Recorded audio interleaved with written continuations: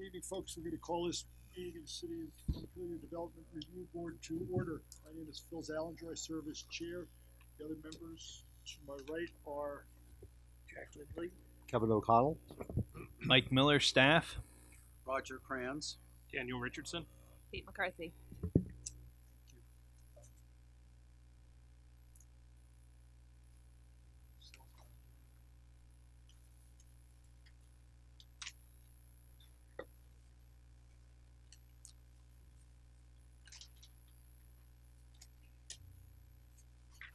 So the first item on the agenda is to identify who the 5 voting members who are going to be on participating in tonight's decision.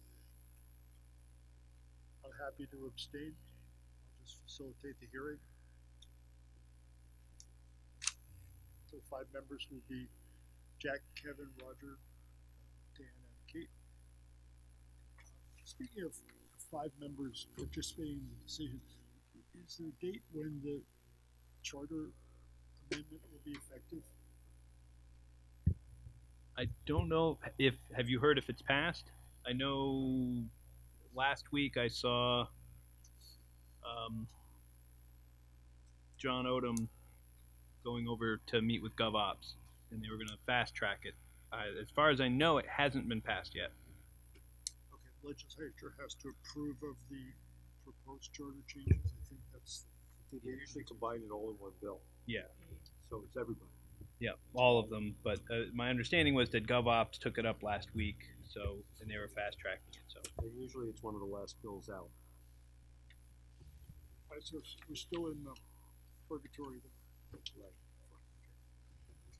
All right, to be news at 11, film at 11. So forth. Next item will be approval of the agenda. I move that we accept the agenda as printed. Motion by Dan, second by Roger. All those in favor, please signify by raising your right hands. Agenda. I wasn't. Oh, agenda, sorry. You're here now. Oh. You're at the program. Right.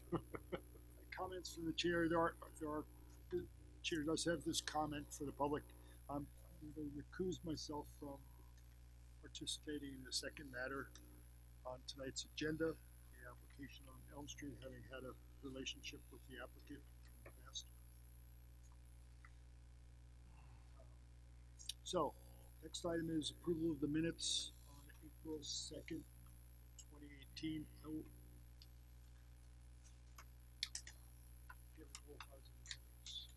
was in attendance. Me, Jack, Roger, Kate will be accepted as printed. Second. By Jack, second by Kate. All those with the capacity to vote, signify your approval by raising your right hands. Minutes are adopted from April 2nd. Which brings us to the first item, 170 Spring Hollow Lane, application of Amanda Kitchen. Gentlemen?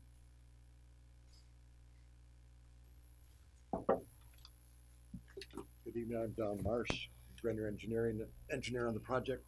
I'm Richard Rubin. I'm Amanda's stepfather, but I'm also here as her lawyer. Is that an editorial comment? Well, it's a difficult role, I must admit. Which one? Both. Two hats, but and she's out of town, so I'm doing it for her. Don, would you please raise your right hand? You solemnly swear the evidence you're about to give on the matter under consideration is the truth, the whole truth, and nothing but the truth. Yes. Thank you. Why don't you give us a brief outline of the application, and then we'll discuss the new ordinance. Okay. This is an existing 4-acre parcel at the end of Spring Hollow Lane near the cul-de-sac. And the parcel is frontage on Spring Hollow Lane itself and frontage on the cul-de-sac. And then it has about half of the acreage is in the rear behind a second lot on Spring Hollow Lane. And the purpose of this is to create two acre lots in the residential 24,000 district, so we're well in excess of the required acreage. This land in the rear, just as a point of background, at one point were two separate lots as part of a 1973 subdivision. We didn't include that in the application because it's just more general information. But the two lots were down here. There was a whole subdivision that was east of Spring Hollow Lane. Most of these houses have purchased rear lots that were part of that former plat. So it was there were two parcels back there, each about an acre. We originally looked at trying to represent that they were still separate lots, but the language in the deeds about 15 or 20 years ago sold them together with the front lot. It wasn't clear that they didn't say specifically that they were merged, but they were sold all in, both mentioned in the same lot and or same deed. And they've subsequently been transferred as all in the same with lots that came earlier. So we felt that it would be cleaner both now for you and in the long term for clear title to create this as a two-lot subdivision. So it's approximately 2 acres, and it meets the section 3002F3B, which is when you're creating a new lot. If it's an irregular lot, you need to have 20 feet of frontage, not a right of way, but frontage. So this lot is comprised with a long 20-foot wide finger through the portion of the existing lot, so that it in fact has the required frontage on Spring Hollow Lane. Once you turn it over, and it shows a little bit bigger. So this is Amanda's existing lot on Spring Hollow Lane here, cul-de-sac. So we have this 20-foot portion of the lot itself that feeds back to a larger portion. And on this, in the new ordinance, slopes are more of a concern. So we've done a slope analysis, and those areas that are in the light gray are less than 15% slope, so easily buildable. And then as you get to the dark blue, those are slopes that would be prohibited from development.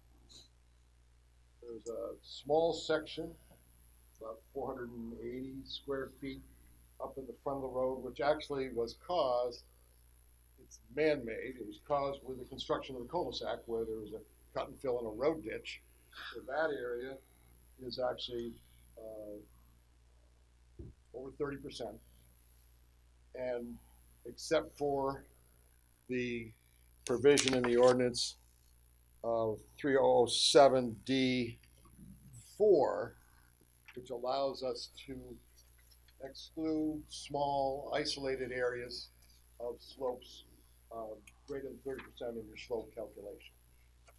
And now we meet that literally. I would argue that my thought is the intent of the ordinance was that you don't build on 30% slopes. Not that you couldn't construct the driveway through an existing road ditch where the road had artificially lowered and steepened the contours in order to build the cul-de-sac. So that's for consideration. We have shown building envelopes that show significant land within the proposed lot for construction of a home, and also significant land that would, with some clearing, allow for solar access as required by the new ordinance. That's, unless,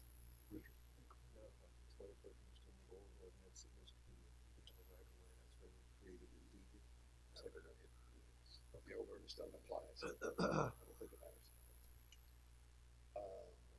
Any questions? How many square feet are at the end of that driveway in that impaired area? About 480. So it's under the 500. It's under the 500.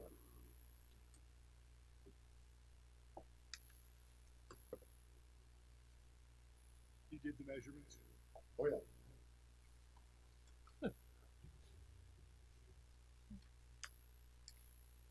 I have a question that relates Yes. to getting to know our new ordinance, and I thank you for bearing with us. Do we have a I didn't see a definition of building envelope in the back. Is there one? It is addressed. There isn't a building envelope provision. It is in section. It's in section 3, and what it basically says, and I can hunt down the exact thing for you, is that you can put them on 3503.c, which says building and building envelopes on recorded plats shall be representative only and be placed to demonstrate a suitable area for development. Approval of a plat with a house site or building envelope shall not be inferred as a permit to build such a structure, nor shall it be a limitation on future development outside of the envelope or house site unless included as a condition of approval. The reason for that is we had a number of old plats that had been, every time somebody put in a plat, they would put in the setbacks and say this is the building envelope, and then we would change the setback requirements in zoning, and then in order to build the deck or build the porch, they have to go and file an amended plat, which was a 3-step process before they could get a permit to build the deck into the area. So we just eliminated the building envelope. Unless you require it as a condition, it's just meant to demonstrate this is an area that's buildable. Okay, so for example, we could require it as a condition, not in this case, but if there were an area that were unsuitable for development on the parcel, that would be excluded from the building envelope to protect that area. Yes. Okay, so it does have that function. Thank you. Unless development was already prohibited in those other Unless areas. it was otherwise prohibited. Case here.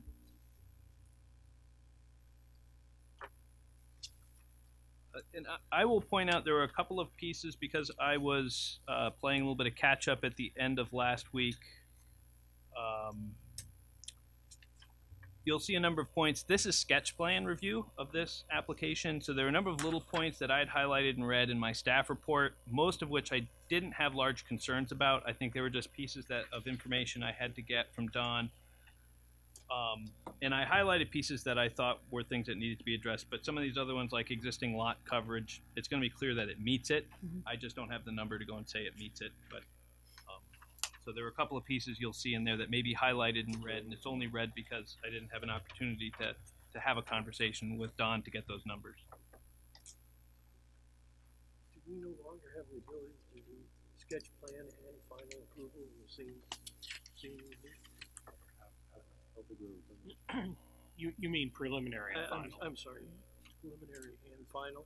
Preliminary is now gone. Preliminary is now gone. Yes, so you always have Strike the final. sketch, and you'll always jump to final. Now you could in final end up needing 2 hearings to get through final, but if somebody comes in fully prepared and you can approve it in 1 hearing and final, then that's up to you guys and the quality of the application.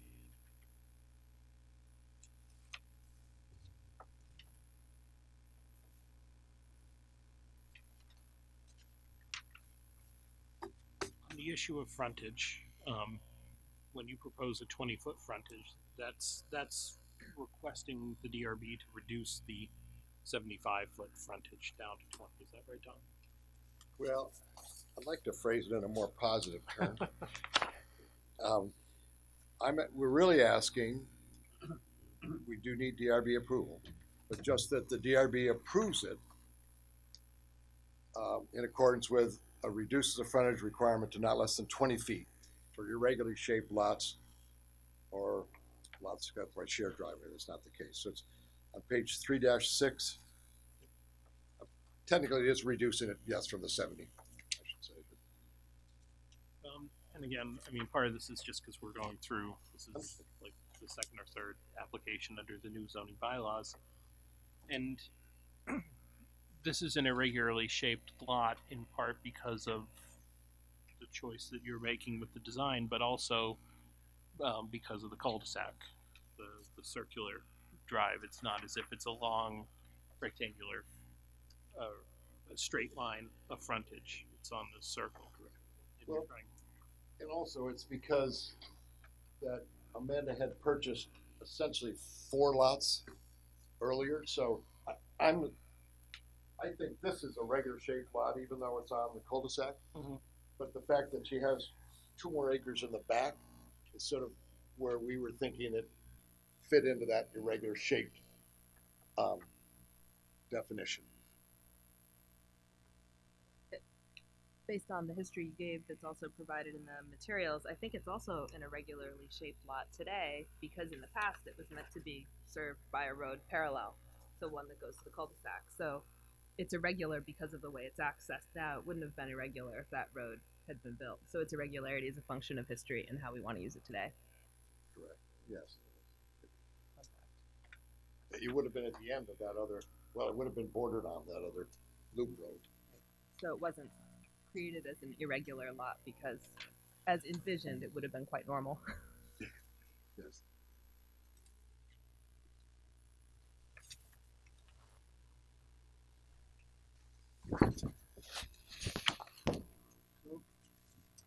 I see that you've addressed all of the new sections that relate to the subdivision standards. Since this is sketch plan review, I don't think we have to go through all of them. I guess I'm not sure whether we have to go through all of them in final, but we're still feeling our way with the new ordinance. Let me ask you this question. You want the board to reduce the frontage to 20 feet? Yes. That's gonna create a finger that's 20 feet wide and 235 feet long. Yes. Approximately. Yep. Yes.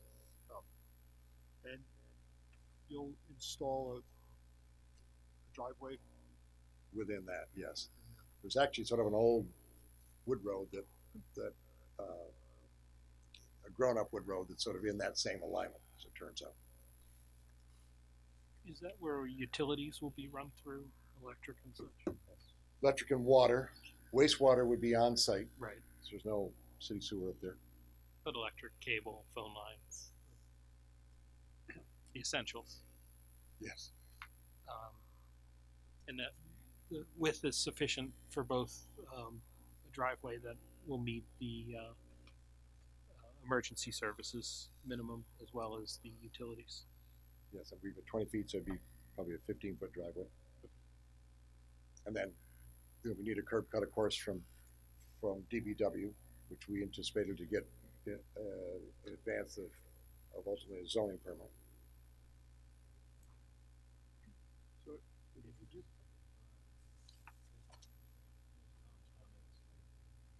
But if there is a driveway that's 15 feet in width, they'll leave you with all 30 inches on either side of the driveway between the. Yes.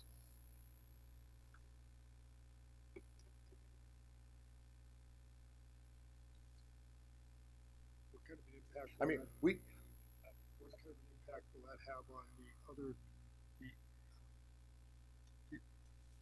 neighbor's parcel? well, won't have any impact on the, I haven't done a site visit, so I'm not sure where the house is constructed on the neighbor's parcel. One to the south. here it's right, it's right in here. Setback. Which finger? You have all 4 fingers on the That's plan. right there. It's in that whole, it's on top. It's right there. Huh? Right It's there. right there. Actually, they have a stone wall that sort of runs along the property line, so we'll be up above, behind the stone wall. What is the width needed by the fire trucks to get to that structure? You consulted with the We fire have not, department? I mean, it typically 15-foot driveway is what we've gone shorter, but typically we do a 15-foot driveway. We access is less, as long as we have a turning radius to get in, which you'd have to have a, turning radius to get into it. I'm not too concerned about the driveway width. 15 seems appropriate. Maybe less is more when it comes to plowing and graveling and such. But that we do have a note here that there may be a requirement that it be built to the B71 standard. And does that standard include width requirements, or does it have more to do with the base and such? Width, but also the radius on either side for a 30-foot radius is what we have. I mean, so it's realistically, not about the width. It doesn't require you to go wider than 15. No, I'd have to. I wouldn't want you to get stuck with a 20-foot wide piece of land and a 24-foot requirement. We haven't gotten there yet, to be honest. I mean, if that were the case, what would be easily done is that, and we may end up, Amanda may have to give this lot an easement for drainage and filling, because by the time we get done, DPW had some questions about drainage. We may have to put a road ditch on the upper side, so it may not realistically fit on that. Like I said, We were trying to do narrower is better for. And before we come to find it, we can have a discussion with them, and maybe it would be more appropriate that it's a 30-foot finger. We were just trying to meet sort of the minimum requirement. But and I don't mean to encourage you to go wider. I'm just sort of curious how all these things fit together. Thanks. Not much you can do with that 30 inches. Easement. Well, it doesn't say easement here. It says 235-foot finger. I mean, I was thinking even from like a plowing perspective, it's going to be sloughing off a lot within that 30-foot, the 30-inch. I don't think there'll be a problem. There's a lot of space between Amanda's house and the driveway. Just sort of create an additional easement for putting a conduit in or whatever. Right. That's going to be an issue at all. I mean, I think it's an easily solved problem with an easement. It's just concerned that once Amanda sells this lot, second lot, she sells her own.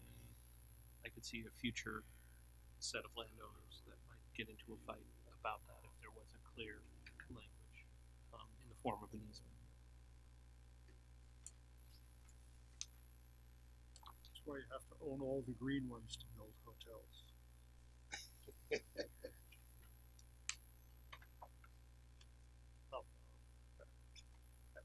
I'm not particularly enamored of this part of the new ordinance that allows us to shrink the frontage down to 20 feet and allow a 250-foot driveway, but that's what it says on the paper in front of me, so I guess I'll flex. Yes, Richard. The old ordinance basically permitted a subdivision, and then you just give an easement of 20 feet, so that you wouldn't create a finger, but you could accomplish the same, infill. I think the easement was 25 feet. Or it might have been 20. Sometimes 50. But 50. It seems like with Leapfrog Hollow, we had a 50-foot Yeah, I thought so. line. But the intention was to, I think, was to permit the lot to backfill. And now, because of the new ordinance, we actually have to deed what normally would have been done with a right-of-way. This makes it kind of look funny, but it essentially creates the same result. Neither of which are optimal, but we understand that that's one of the consequences of what's called now infill. Just the word I was going to use. I mean, it's a 2-acre lot in, literally downtown. It's Right. a logical place to put dwelling units next to at least part, municipal services, close to municipal services, not all of them. Right. I'm primarily concerned with the idea that this lot could ultimately be subdivided again, given the density, and that when they do, they won't have another bite at the access, this finger. And so whether it's deeded as the new zoning bylaws seem to require, or in easement. I think it's important to make sure that that road to Berlin, as it were, is sufficient for future uses, and that you don't cut off, the value of this property to be either subdivided again or create additional infill when the time's appropriate. It may be difficult to further, I don't think there's any, we have no intention of doing that, but because of the slopes down below, it may be difficult to further subdivide this lot once a house is built, kind of at the end of that finger. On the light gray areas of the house side, there's plenty of room around there, plenty of room for setbacks. To attempt to put another house in there would be really very difficult. It would be especially difficult without wastewater, right? I mean, you couldn't get 3 septics back there. It would probably be the main limitation. 2. Or 2 if you ended up with 2. We haven't done the soils testing yet, but I agree. By the time you put a septic system in, it gobbles up a fair amount of land. And we need, both from not being able to develop, I mean, in the blue areas, for instance, we can't develop by your ordinance. Technically can't cut any trees, which is a little conflict with having to have the solar access for 80% of your first floor. And by the time you put the contours in for a septic system, there's not a lot of it left.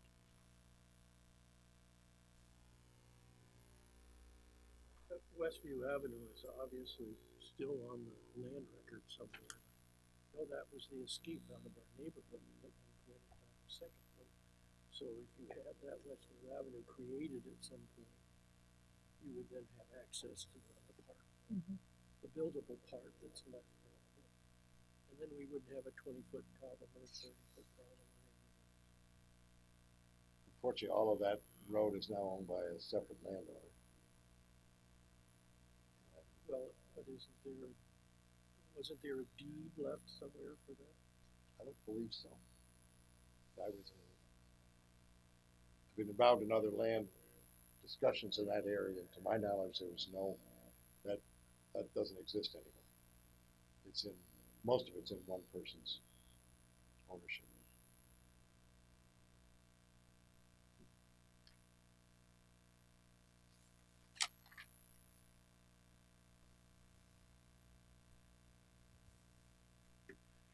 You read the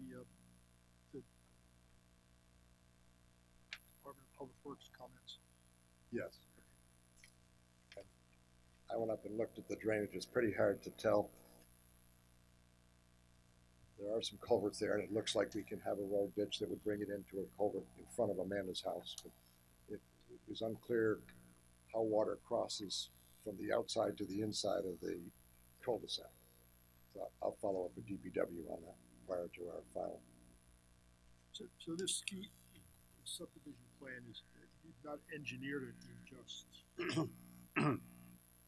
generally design the perimeters and you'll engineer it later? Well, our thoughts were, and I assume it's appropriate in the ordinance, is that we would obtain the subdivision and then prior to asking for a zoning permit, then we would get the curb cut, the water and sewer addressed, and the driveway designed as part of the zoning permit. But my understanding was this was strictly the subdivision. And I think we have enough data to demonstrate that it's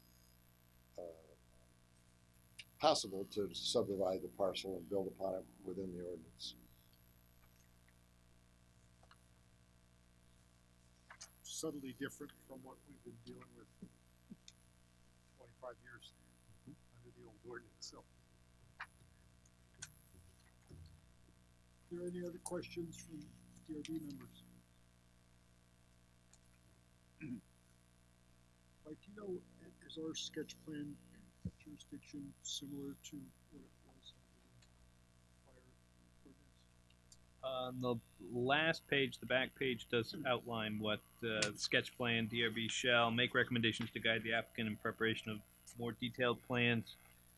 You can request additional application materials deemed necessary to determine compliance with these regulations, or request that advisory committee review and make recommendations on the application as appropriate. We probably don't have any advisory committee reviews we need on this project.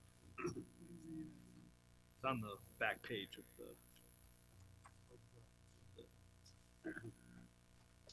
That's yeah, the one that had the wrong picture on it. Throwing everybody off with the wrong All these picture. projects look like Elm Street. Nightmare on Elm Street.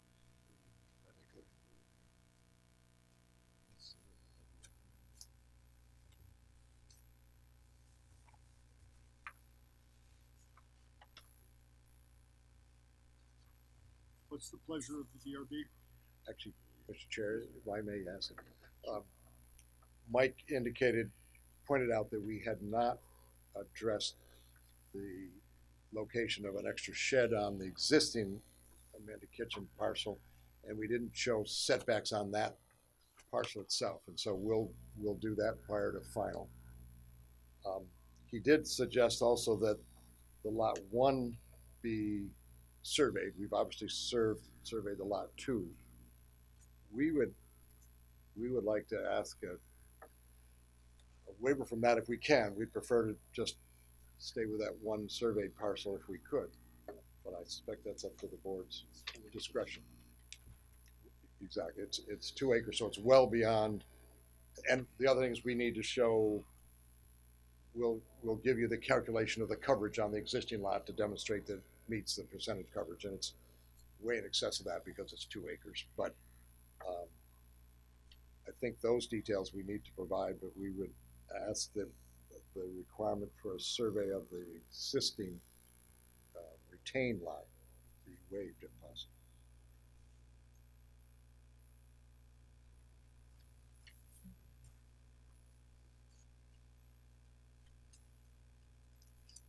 It's the pleasure of the board. I have one more question.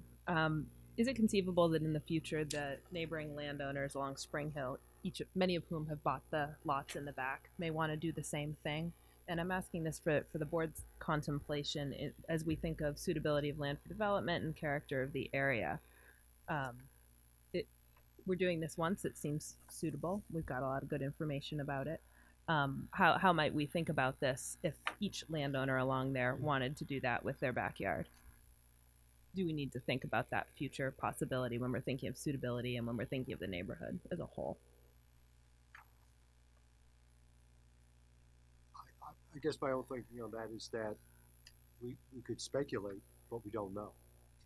I don't know that the way, as I walk down in that neighborhood, I'm not sure those other back parts off of Spring Hollow are necessarily will meet, as this does, an area that is buildable. So they're more sloped. There are more slopes. Okay. Thanks. I'm not as familiar with that area as you are. I think that has to be a lot by lot consideration if it ever comes to pass. Okay. Just considering they were subdivided in the past, I didn't know if someday that would be appealing again and how we might think of the neighborhood as a whole. But with the tools we have to work with right now, Mm-hmm. the ordinance guides us, the new ordinance guides us. And I don't think we have the tools within that to speculate about what could possibly happen in the future. I'm just thinking precedent, character of the area. So you're right. I don't think we hang anything on that. I'm just sort of thinking if we end up with little fingers of land from every backyard, I guess we'll cross that bridge when we get to it. Well, I think we have to take the application that's in front of us and judge that against the ordinance. Thank you for entertaining my inquiry about the character of the area. Where did you pick up the character of the area? Is that in one of the new sections?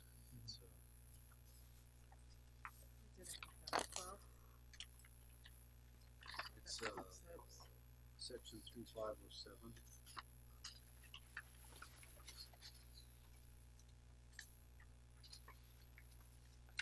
Character of the neighborhood and settlement pattern. Settlement pattern by definition isn't about a single site, it's about the collection of sites and how they're built upon.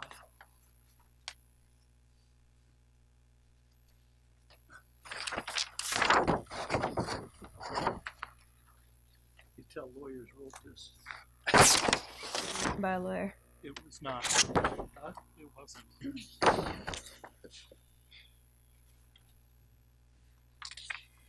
I think I have the answer that as much satisfaction as I need for tonight in thinking about this. We don't need to spend any more time on it, but I think it's worth, as we get to know this ordinance, thinking about how these puzzle pieces fit together. That's what a town is puzzle pieces. That's how we do it.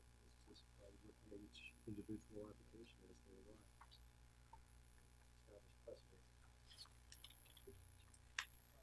If you're gonna add the shed that's on the kitchen lot, on lot 1, Yes. can you also depict, in general terms, the improvements on the other adjacent lot?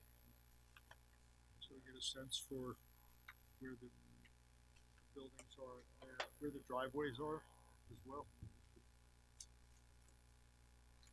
Yes. What's the pleasure of the board about waiving or bearing on a survey of lot 1? It's Mike's recommendation to the applicant that it be surveyed. I imagine what would happen under this proposal is that kitchen deed would read, call out a meets and bounds description of lot 2, and with the result being that that which was not conveyed is retained. And so lot 1 would not have a meets and bounds description, as it doesn't have one now, more likely than not. I can explain why we're asking for this. As you go down Spring Hollow Lane, all those lots in the old development was a development. Paul Hannon tried to kind of determine where those boundaries are, and it's been really difficult. We're not precise in the subdivision, the original subdivision. You know, they're kind of land on the ground has to find where those lots are. They're fairly good sized lots. And it would be very difficult to have a precise survey of the retained 2-acre lot on which Amanda's house now sits. And I don't believe that there's a survey. There's a survey of the Abbiati lot, which is the one you just asked to have the house located on. There's that survey. But other than that, I don't believe those lots have been surveyed. It's quite difficult because there's no boundaries on the perimeter to reference. You have a line on the backside on the existing lot, which is of some use, will be filed. And on the lot 2 that's being sold or subdivided. But that's why we asked for the waiver. It would be very expensive to have all create a new survey of that retained lot.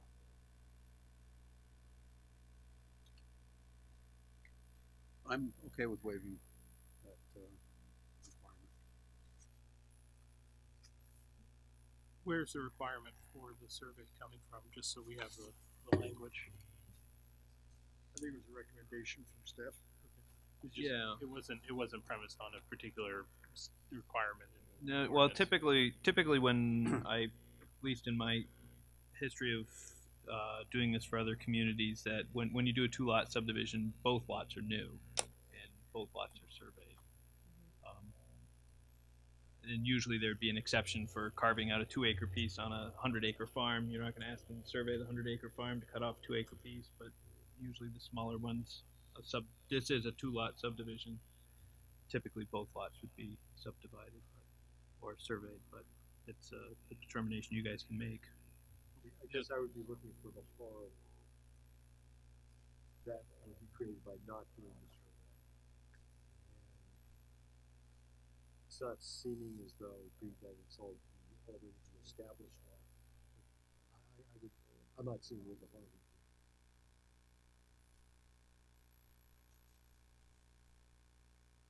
There is a difficulty in that whole area. If anybody remembers who put that neighborhood together, you'll know why. And I think we need to make people today pay for the sins of the past. And I don't see any problem of waiving that requirement.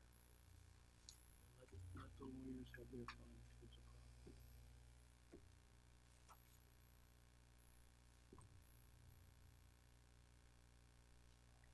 Does it complicate the city's management of land records if there is not survey filed? No, it would be more critical, I think, if boundary lines were closer. I mean, this is a residential 24,000.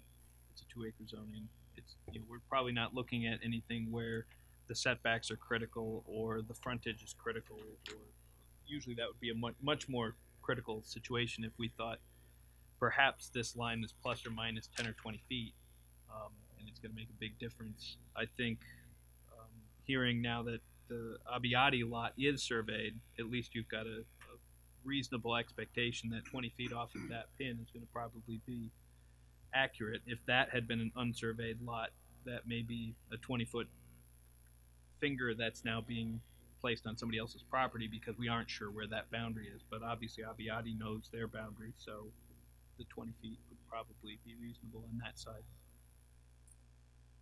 It's not, it's not a congested site. It's not, the zoning is not congested. Those lots have been sold for 50 years with reference to an original survey on Spring Hollow Lane. So she's got lot X and lot Y from the original survey. That's how it was always, from the beginning, referenced. So that reference is how they would be sold. I have no problem waiving. It's stop Jimmy Johnston. Is that Jimmy Johnston? Yes. And stop. But Jimmy John was that Jimmy Johnston who was in? Well, it says Staub and Johnston, so I know it's Staub, but is it Jimmy Johnston? Yes. Who's involved? Okay.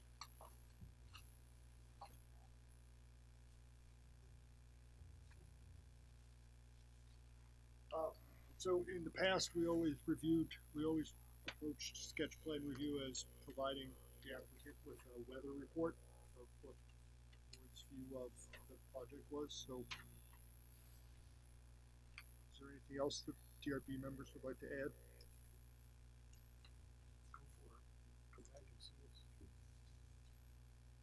It's pretty straightforward. I don't know if there are any members of the public that had any comments on this. The application materials were really easy to read. Thank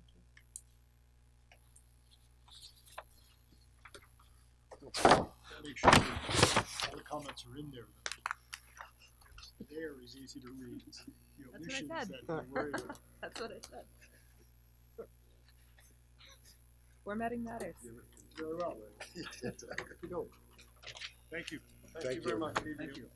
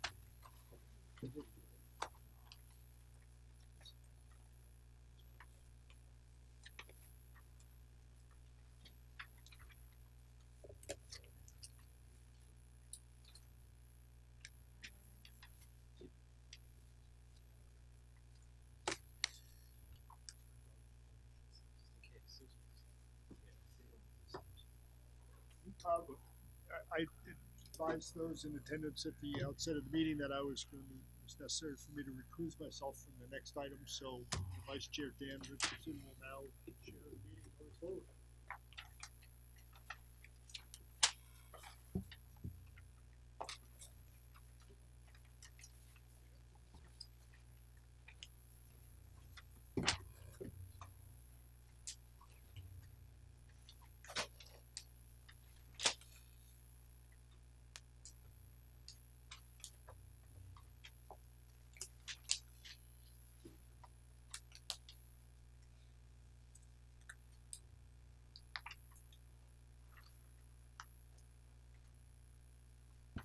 Okay, next item of business is the Elm Street application between 2243 and 2483 Timber Homes of Vermont. Good evening. So if you state your name for the record and the capacity in which you're appearing before the board. Sure. My name is Josh Jackson. I'm a partner in Timber Homes Vermont.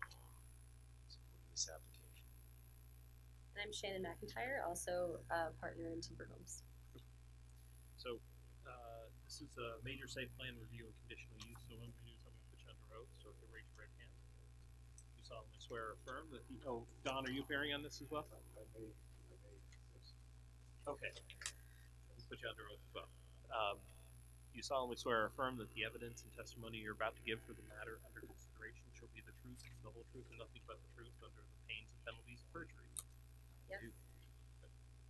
So, why don't we start out, just because it's helpful for us to get an overview. Mike, if you're ready to give a sort of general overview of the project, or do you want me to start with the outline?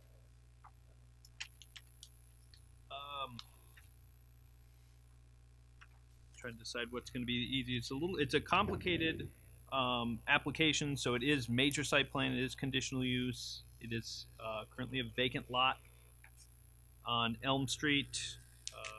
It was previously approved last year with 3 residential units. It was not subdivided. It continues to be a 9.1 acre lot. And so the proposal that they'll be coming in is going to require conditional use approval for 2 elements of it, which includes the light industry, or actually it's light manufacturing, and outdoor storage for the timber piles. And so that's the 2 major things. And then the major site plan is because there is a construction of a principal building, then they're now required to go through the major site plan. So that's lays out a little bit of the groundwork. It is in the rural zoning district, and it is in the Wrightsville neighborhood, so it is out past the nature center. On your way out. Okay. If you want to take us in a little bit deeper to this project, introduce us to it, and then we'll start to go through.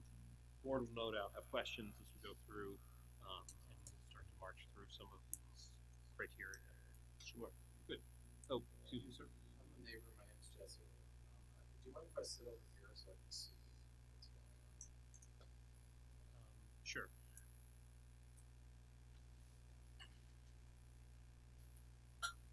Hey, how are you? And just to be clear, the applicants will have their opportunity to present, and then if you have any comments, feedback, questions, we'll give you an opportunity, and there's a microphone for that. Stay on the microphone. Okay. Sure. So, as Mike described, this is currently vacant lot. This is the Vermont Tree Experts property right here. That's Pearl Street Motors right there. So it's an open meadow with a knoll in the middle of it. North branch of the Winooski is running at the rear of the property.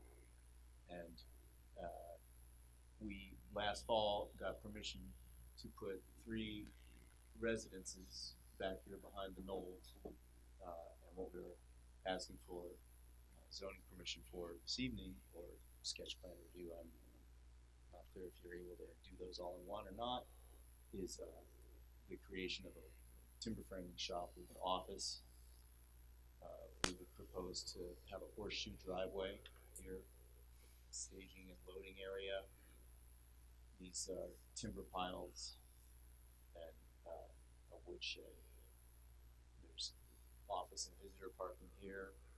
There's an additional 5 spaces, shop parking there.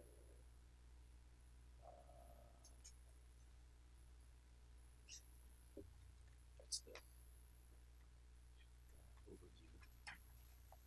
So, Mr. Chair, we've already approved part of this already. Right. So we don't need to kick that can. The 3 residential in the back, that's not my understanding. We're just simply looking for 2 conditional uses, which we'll probably dive into first, and then the sort of major site plan review, because you're seeking to, and really focused on the front part of the lot with that, with the industry related, the manufacturing.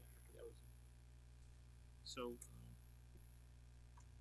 when you say you're putting, storing covered timber, could you describe what that will look like, what that's going to entail? Yeah. So, the nature of our work is that we fabricate timber frame structures, barns, homes, outbuildings, and that involves lots of these timbers. And so we build piles like that, and as you can see, we build a fair number of them. We've made an effort to place them behind the woodworking facility. They need to be, and we keep them tidy. If they're not tidy, the timbers twist, and we keep them covered with temporary roofs to prevent them from getting stained or excessively sun damaged. We would propose to screen those. You all happy with that photograph of that?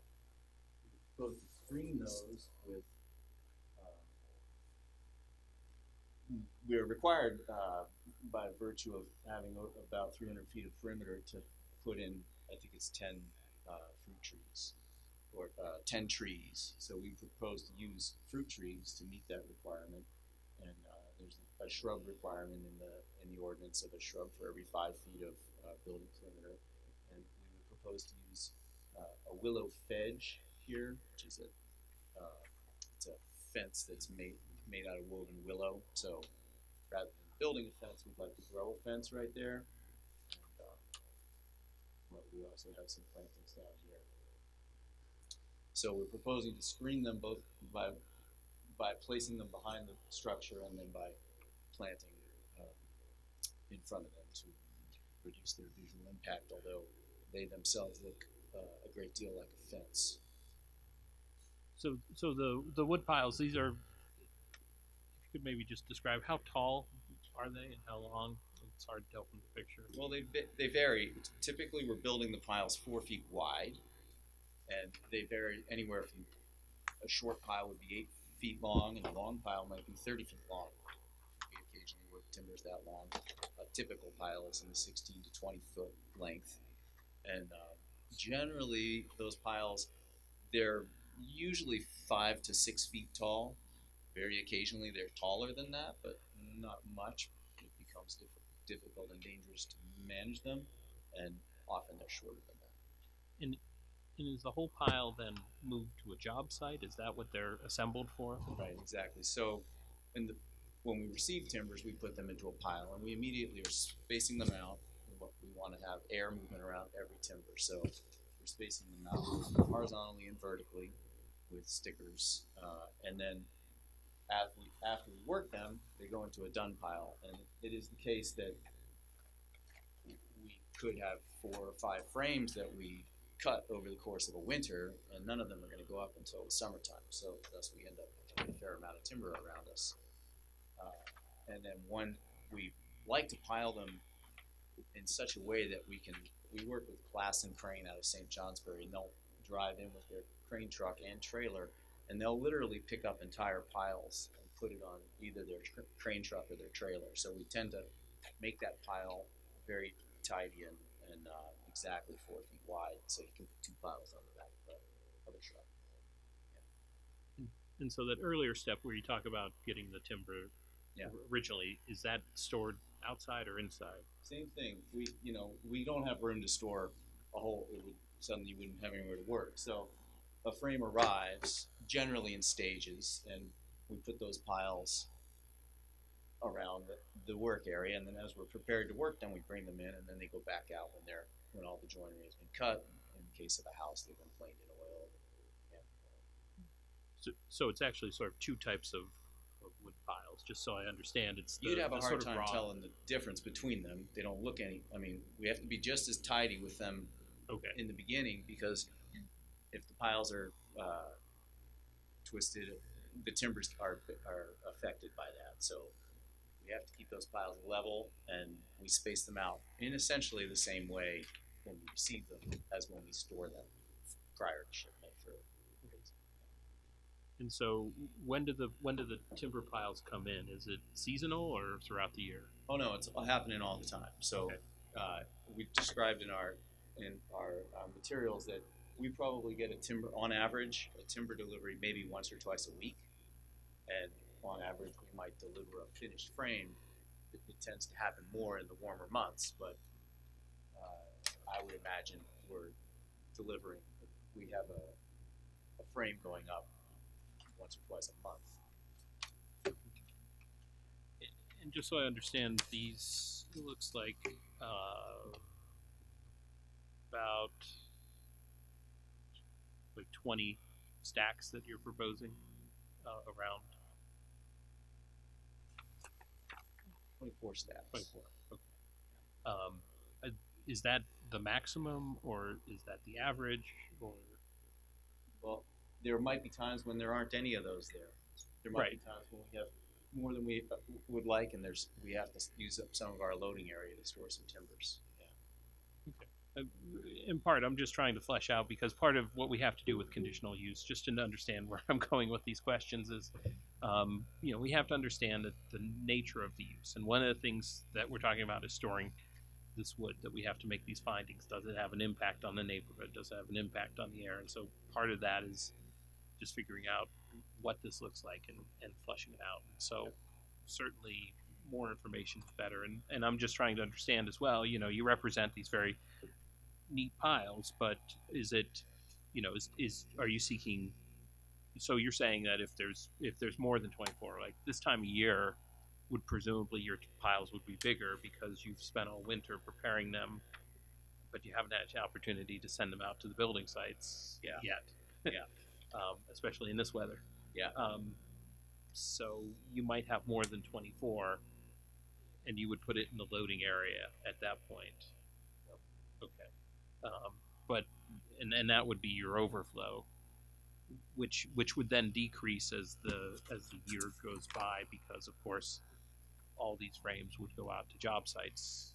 Yeah, we would tend to have a lot less timber in the middle of the summer than we would right now.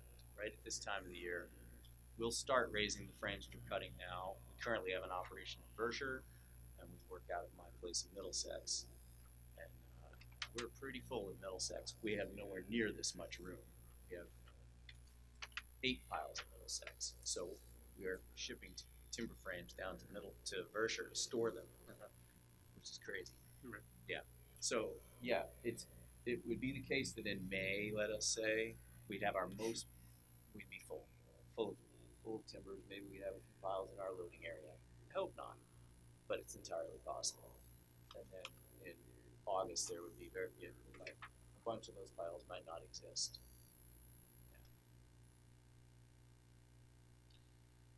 Yeah. And it's just wood with the metal top on it, right? And then whatever material you use to band it together. That's right. Yeah. And then some of the wood is oil treated, but is there, what kind of runoff is created?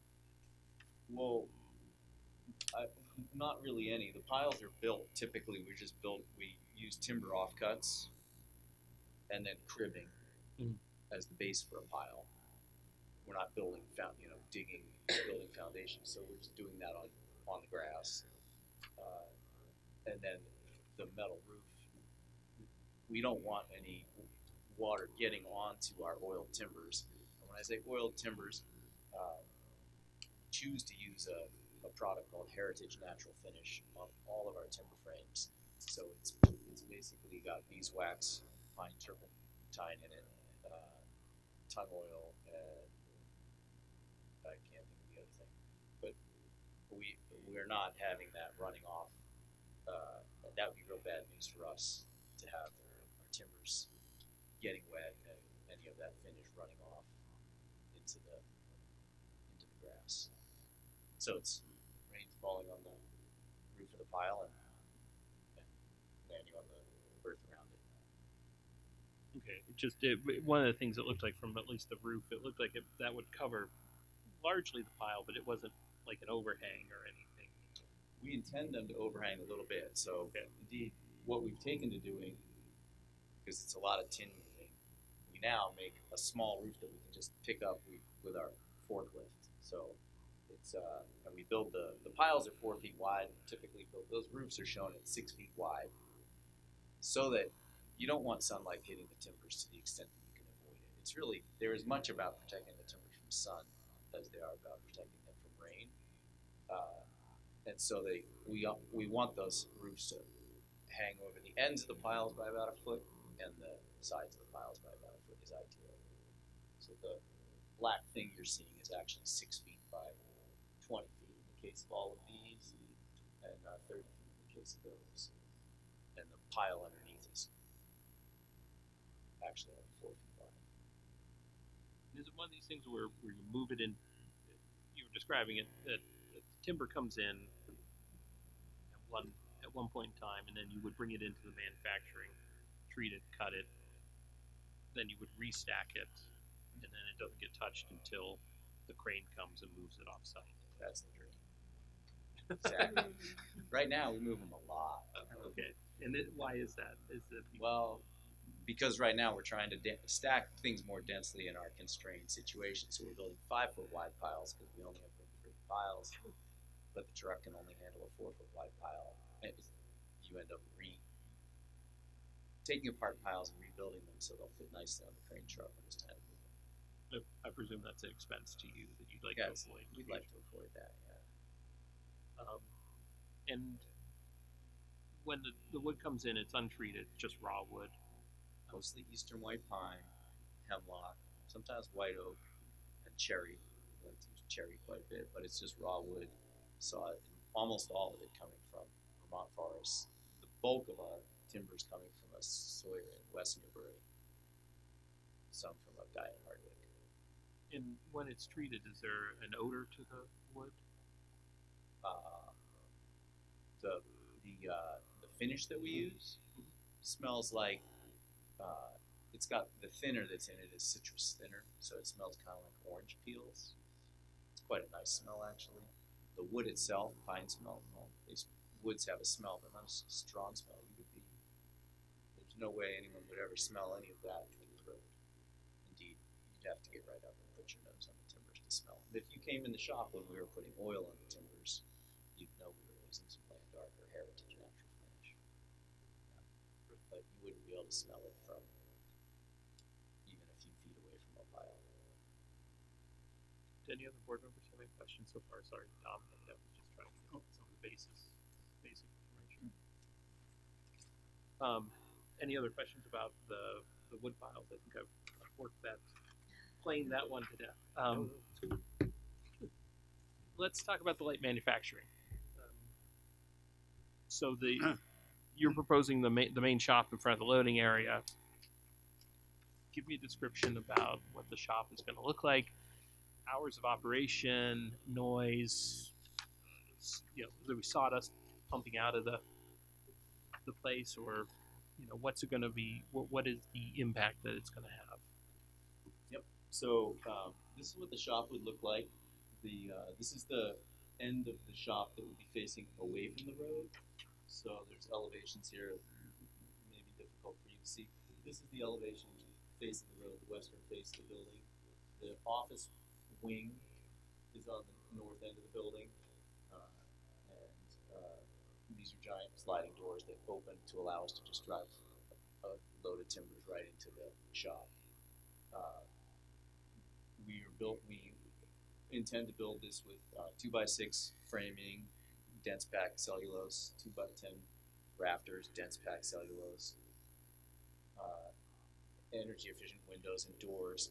All these things add up to a tight envelope that is very, it'd be hard to hear noise from inside the shop.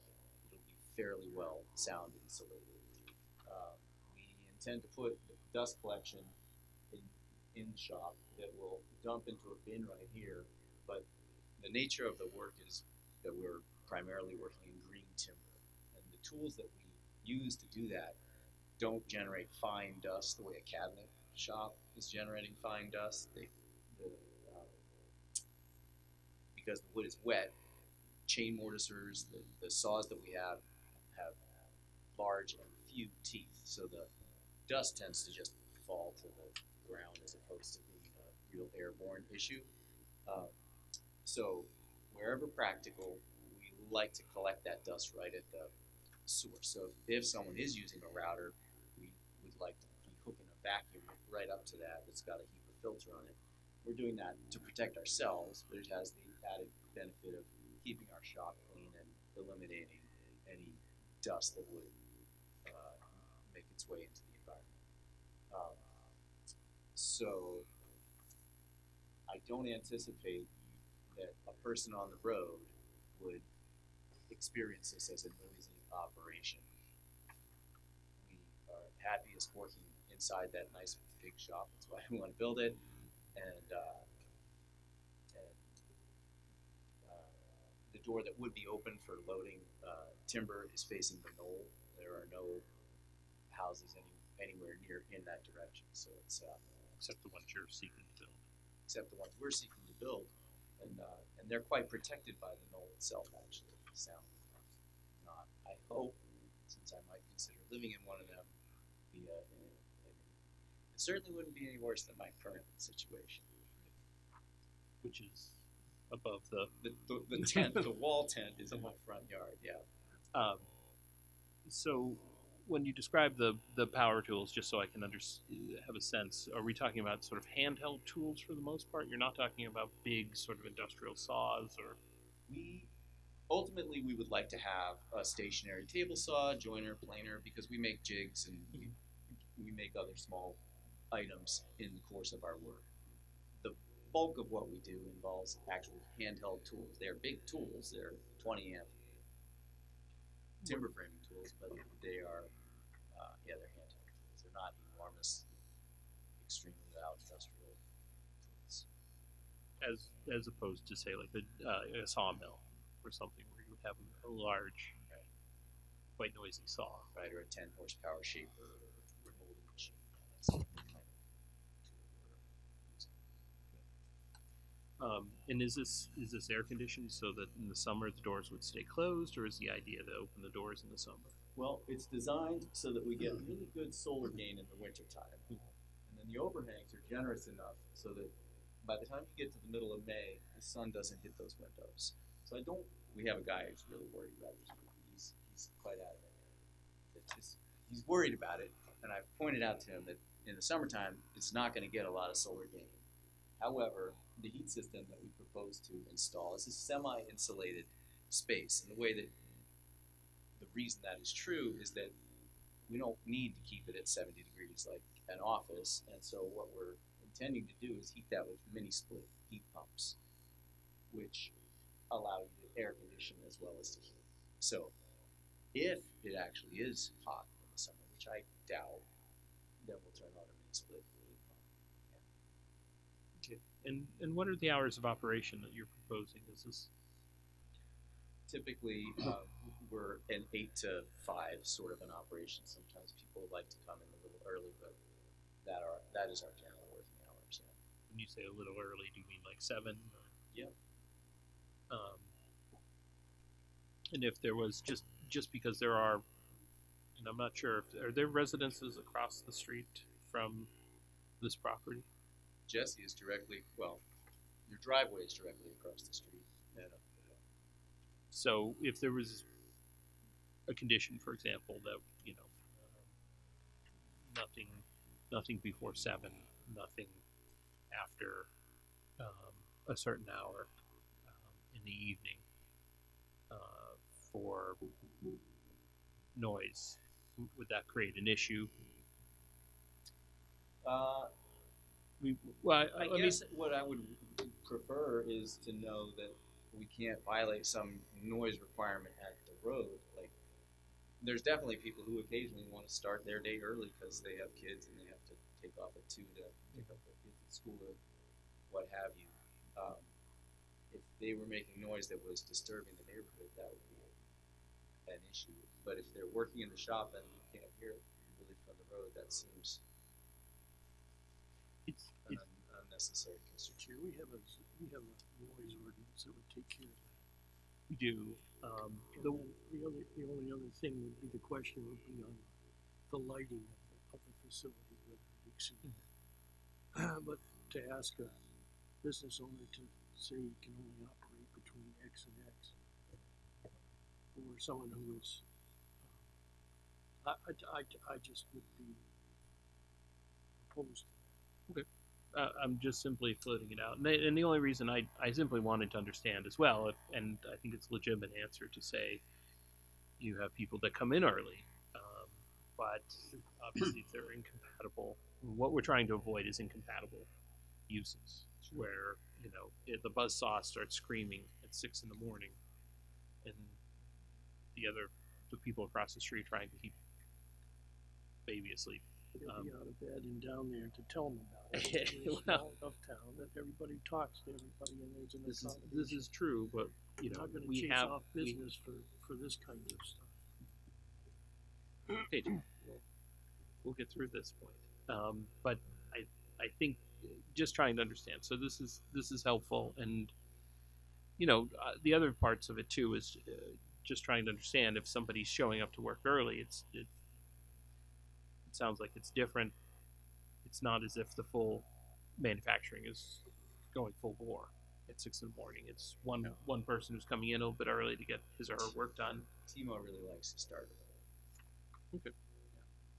And that's a legitimate point. And I mean, is it something where in the evening hours, especially in certain times of year, they may have to work later just to meet deadlines? That happens to us. How many people work there? There are Still work. now 7 people living in Montpelier who would like to be based in this shop. So, as we continue to just understand the scale of any potential impact, if there were 7 tools running at the exact same moment, that's the maximum. You would not have 10 tools running with 7 people. And so, unless you've got some really good people. Right. But so even that is not a ton of noise from your descriptions of how it operates. I mean, I'd wear protection if I was in there, but Yeah, you definitely need to wear it. So do you have your original facility that'll keep operating, and this will be a secondary location? Yep. Same product at both places? That remains to be seen how we can best. Yeah, we talk about it all the time. Should Berkshire just be the kiosk land? Should we try to keep both shops doing everything? I don't have a clear answer for that, but yeah, at the moment the intention is there are 2 shops that can support one another. what would you say, if you could estimate this, is the latest that the shop might be running? It's really uncommon for us to be running the shop after 6. What's not, wouldn't shock me is sometime in the summer you have a deadline you have to meet and you end up working in the evening, or you end up loading in the evening. Yeah.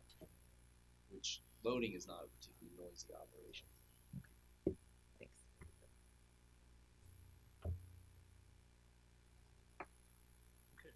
So let's talk about lighting, and some of this is spilling over into the sort of major site plan, but I think that's the other big category, and then what we'll do is we'll jump into some of the specifics in the staff report as well. Could you describe the lighting proposal for the site? Sure. You mean the interior or the exterior? Exterior. Less concerned about the interior. Sure. So the exterior lighting is really quite minimal here. What we have are a couple of fully shielded gooseneck lights over the person doors at the western side, which face the road, and then we have 3 of those same light fixtures here.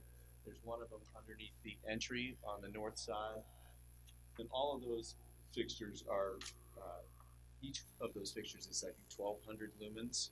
They're fully shielded, directed straight down. And then in addition to that, we have one floodlight right up here. This is on the end of the building that faces the knoll, so pointing away from the road.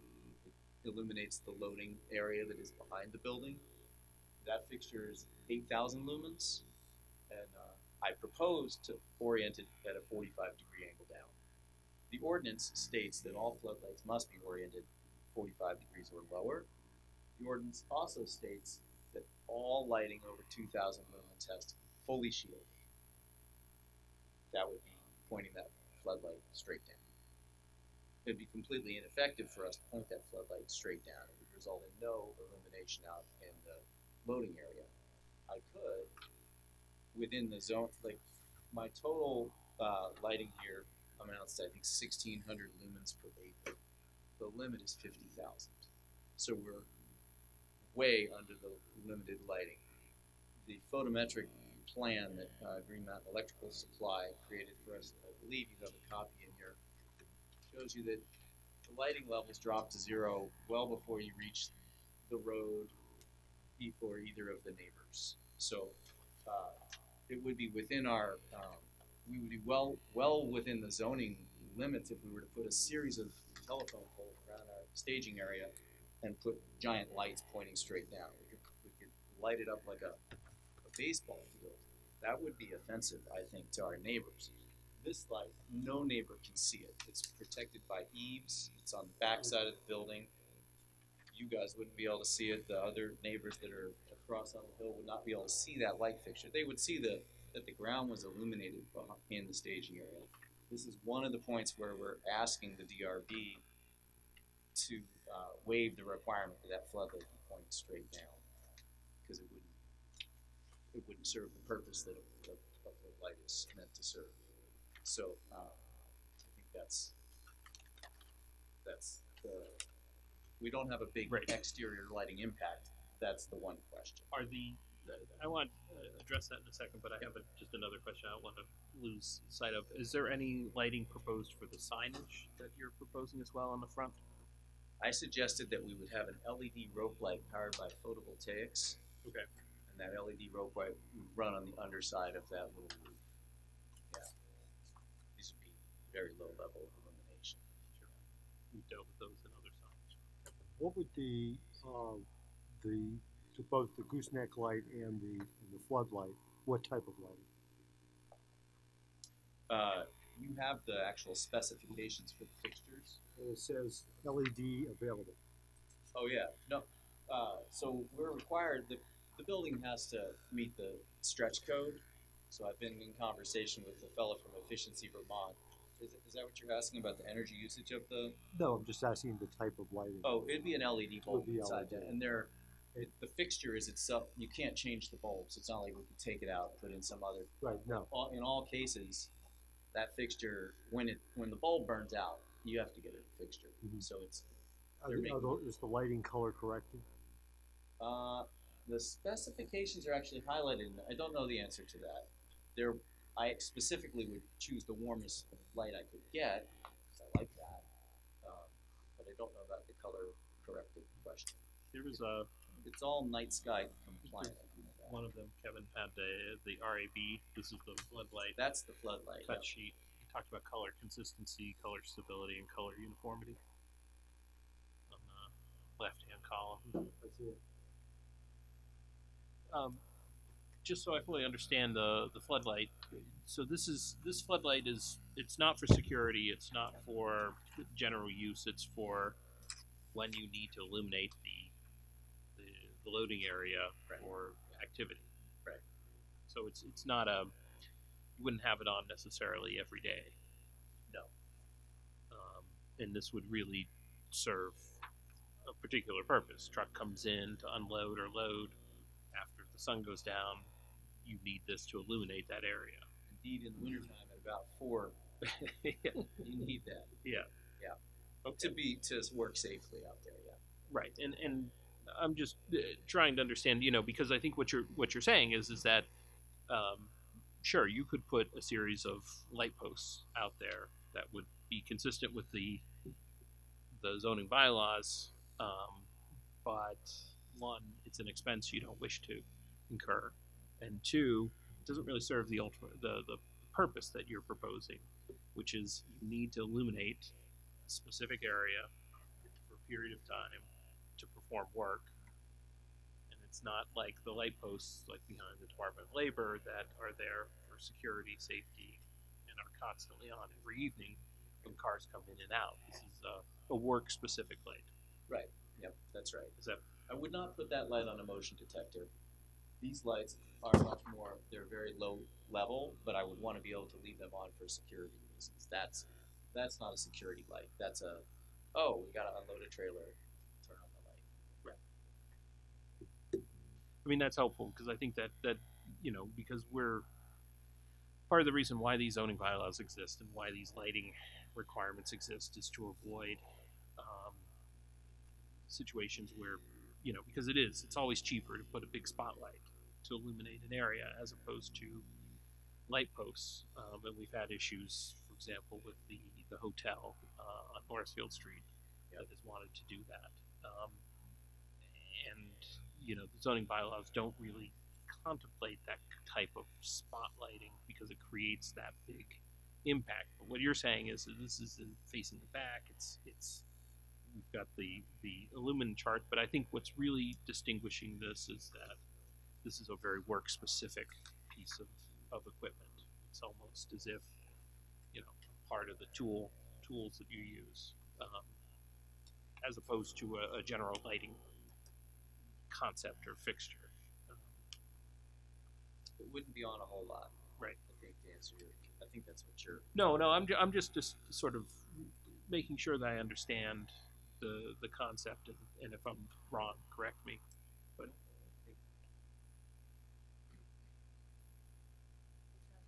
good. I always like to be right. Any other questions about light, Kate? Yes.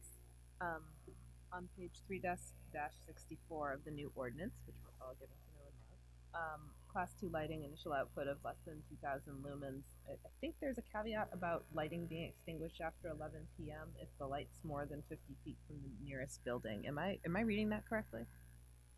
So, meaning the spotlight could be on as needed, the way that you've described it, but there would be some sort of timer or turn it off to assure that it's not on after 11 p.m. left on by mistake or something like that. I guess my first question is that what the ordinance calls for? On you're on 3-64. 64, and under which section? Yeah, so this is considered 3204H. 3204H, security lighting, figure 3-21. We're talking about what we call Class 2 lighting in Zone 1. And then as I read this table, there is a requirement for Class 2 lighting for it to be extinguished after 11 p.m. I just want to know if I'm interpreting that correctly. I think this is, I guess what I would say is that this is not a security light. But it's the big floodlight. The other ones are. Class 2 doesn't delineate security lights, it delineates a whole class of lights that includes outdoor security, equipment yards, parking lots, roadways, walkways. Page 14 of our staff report kind of orients us toward the scheme. Yeah, I think the question that would come up on that one, and I don't remember a direct conversation that the planning commission had on this, but reading it, if you're talking about lights that are on the building, if the light is located more than 50 feet from the nearest building, I don't know if that's referring to lighting that would be, say, out in the middle of a parking lot and away from buildings. And I was reading that as 50 feet from the nearest neighbor. If it's attached to the building, it may not be. Yeah, germane. I don't know 100% the intent, because I don't remember this one coming up. I don't remember in 7 years of discussions, my 4 years, where this would have specifically been called out. But I think it may just be that it's referring to those lights that are away from the buildings to get turned off. Thank you, and thank you. Okay. Any other questions about lighting? If not, what's the pleasure of the board if I can suggest that we go through the staff report for some of the. I'm going to take it out of order and suggest that we start with the conditional use standards, just because that's where our discussion's been primarily. Just to make sure that we have those covered. And that starts at page 21 of the staff report.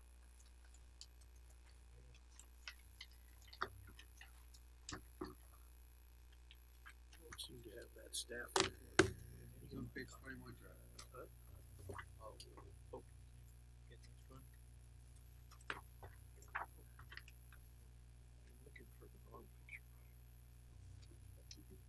So, in the interest of sort of keeping the process moving, there's a number of conditional use standards in our zoning bylaw, and not all of them are implicated by this project. So, to the extent that they're not, the staff has indicated, and I'll just simply go over those briefly. It talks about capacity of community facilities and utilities. It says the applicant shall demonstrate that the proposed development shall not cause a disproportionate, unreasonable burden on the city's ability to provide community facilities and utilities, including local schools, police, fire protection, ambulance, street infrastructure and maintenance, park and recreation facilities, water supply, sewage disposal, stormwater systems, and infrastructure. Now, it does not seem that any of those are implicated by this particular project. There's no impact on schools, police or fire, parks and recreation. The next section is traffic.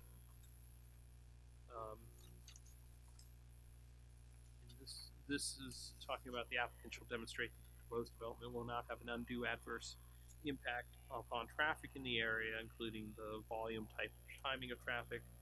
That the traffic generated by proposed development shall not unreasonably disproportionately contribute to reduced level of services. That the reasonable measures have been taken to minimize or mitigate the amount of vehicular traffic generated by proposed development.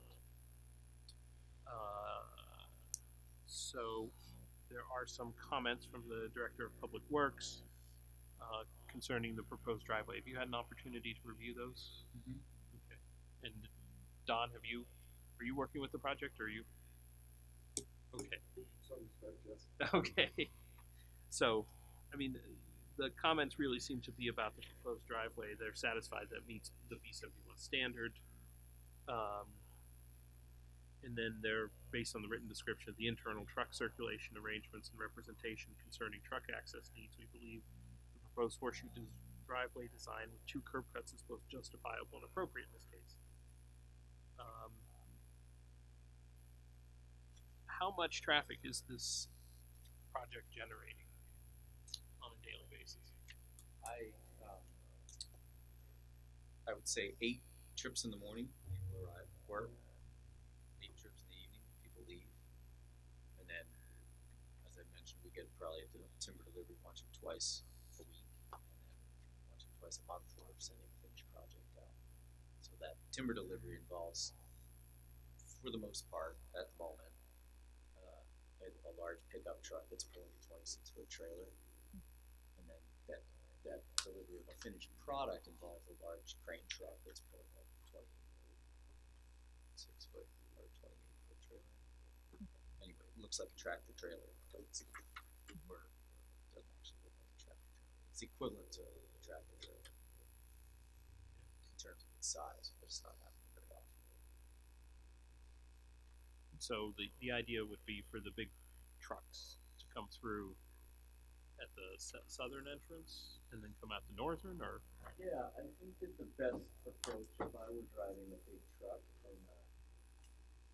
and I'm usually just driving a pickup with a trailer, but I would think come in here, load up, and leave. So, any questions from the board about traffic? No. Good. Yep. You have questions? Yes. Go ahead. When you're moving piles around, I assume that is entirely taking place entirely internal to the site. Those vehicles don't exit and come back on. Right. Okay, so that's all inside. The reason I ask is that when I first looked at the anticipated trips each day, both the residential, or imagining the residential, but also employees, also deliveries, I thought, wow, there doesn't seem to be really that much opportunity for a lot of conflict between arriving staff, the 1 or 2 trips a week, and the 1 or 2 trips out a month. And so that was listed in a couple places as a justification for the 2 curb cuts to avoid conflicts between the residential traffic and the site traffic. It still doesn't seem to me like there's a great conflict between those. Is it more the moving around internal that is something you want to avoid? And it's really nice if you don't have to make somebody in a large truck back up. At certain times of the year, it's not that big a deal, but you get into the winter when there's snow all around, and all of a sudden, it's not hard to imagine getting that guy stuck. It's not hard to imagine getting him stuck in a bad place, and all of a sudden, the residents can't leave, or so. Thus the. Thanks. Sure. So then the last conditional use that we have to consider is the character of the neighborhood standards. And this simply says that the applicant shall demonstrate that the proposed development shall not have an undue adverse effect upon the character of the neighborhood. So you presented testimony that basically a lot of the activity of the shop is directed towards the back, towards the river and the knoll, as opposed to out Elm Street and the residential areas next door. I'll note that to the north of you is Pearl Street Motors, which is a commercial use, and then the south of you is the tree company, tree service, the tree service that has trucks coming in and out, bucket trucks and chippers. They do some firewood cutting up there too, I believe. Splitting. Yeah. Is that also a residence there at Vermont Tree Experts? Yeah, both those are residences and Home base. residences. Yeah. Okay. Any other questions about that?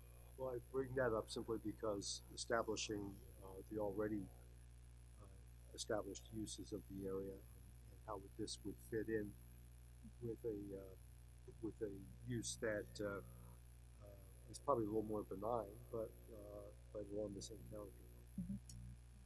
And I guess I would ask a question related to the use. I mean, so this is clearly a manufacturing operation, as opposed to a place where people come for classes to learn how to do timber framing, or that is a showroom or a build-your-own, any sort of activity. That is the case for what you're proposing at present. Right. It's not Home Depot. You take classes at Home Depot? You can. You can. You've been spending enough time at Home Depot. That's true. You should see my house. Thank you. I just make note of that, since that would be a different type of use and probably necessitate coming back if you ever changed the way that the site was used and interact with your customers and potential future customers. We do interact with customers, but not very often. More for sort of consultations, and Right. this is what we build. Yeah. Okay. Great. So I don't include it in our trip count because currently I would say that we have a customer visit definitely not even once a week. So it happens, but it's not, we're not a retail operation. Thank you for confirming that. Not that there's anything wrong with retail, but location. We'd love it if more people drop by, and we expect that they will, but I still don't think it will have much of a bearing on traffic. I mean, you're planning like a showroom in front with tiny timber houses. The entire shop is a showroom. Okay. I hope that people come and visit it and say, wow, that's beautiful. Would you build us a house? Because your shop is gorgeous. I definitely hope that that's the, it is, I mean, yes, it's a showroom. Your secret's out. Okay. Any other questions about conditional use? So let's jump into the general, the major site plan review. And again, there's a lot of issues in this staff report. Have you had an opportunity to review some I of the sat comments? down with Mike on Friday. Okay. So I mean, most of them I think we've answered by our pretty thorough review of the conditional use. I'm just going to highlight a couple of points, but at any point the board feels an issue hasn't been touched, let me know. Just going under chapter 300, the general standards,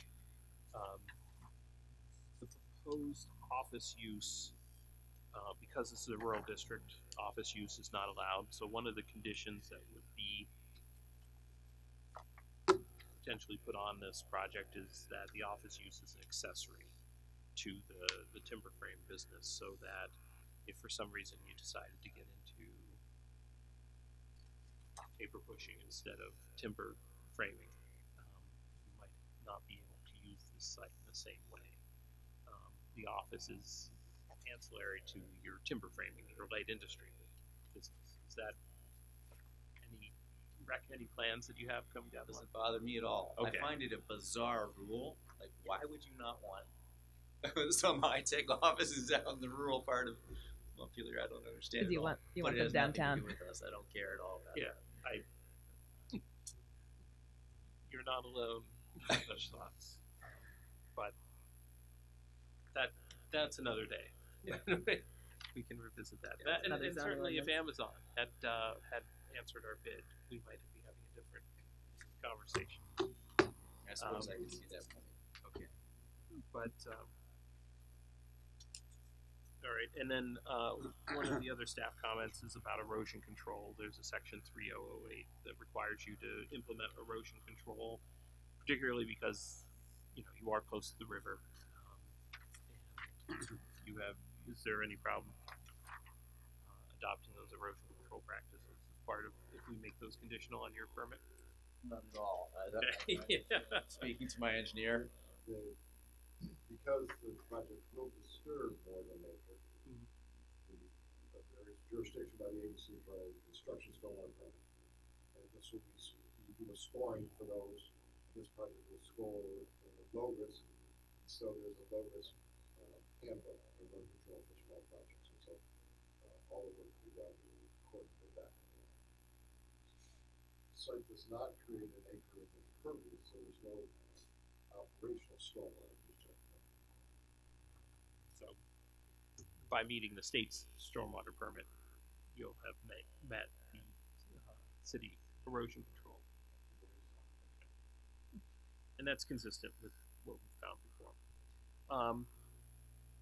Moving forward, and I'm really just hitting the points that have been raised for us. The sign. So, if I understand, there's one wall-mounted sign, then there are two freestanding signs. One freestanding. One freestanding. And so, where's the wall-mounted sign is going to be on the Elm Street facing side of the. Right in the middle of the gable and the face. It's right there. It's 13 feet 2.5 inches from grade to top of the sign. The sign is 10 feet wide and 1 foot tall.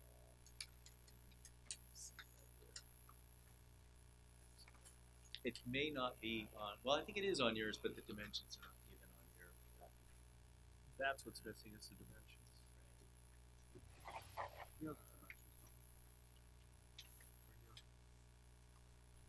On the freestanding sign, Right, you have but the not on freest- the. We have everything on the freestanding. What we didn't have was the information on like how high it was shown on his drawings, but I didn't have the dimension to know. 1 foot by. Sorry. It's 1 foot by 10 feet. Coincidentally, exactly the size permitted. Sometimes it works out that way. And is there any illumination that's going to go over that? No. Mike told me that if I wanted to turn it into a piece of stained glass, I could cut a hole in the building and make it a window, and if there was lights on inside, it would illuminate it, and that would be legal. That would be. Yeah, sounds pretty expensive. I don't think I would do that. Okay. You can also put goosenecks over. That's fine. They're not on there right now. I'd have to You'd have to revise go back. my request, wouldn't I? You would. I don't want to add gooseneck over there. What do you think?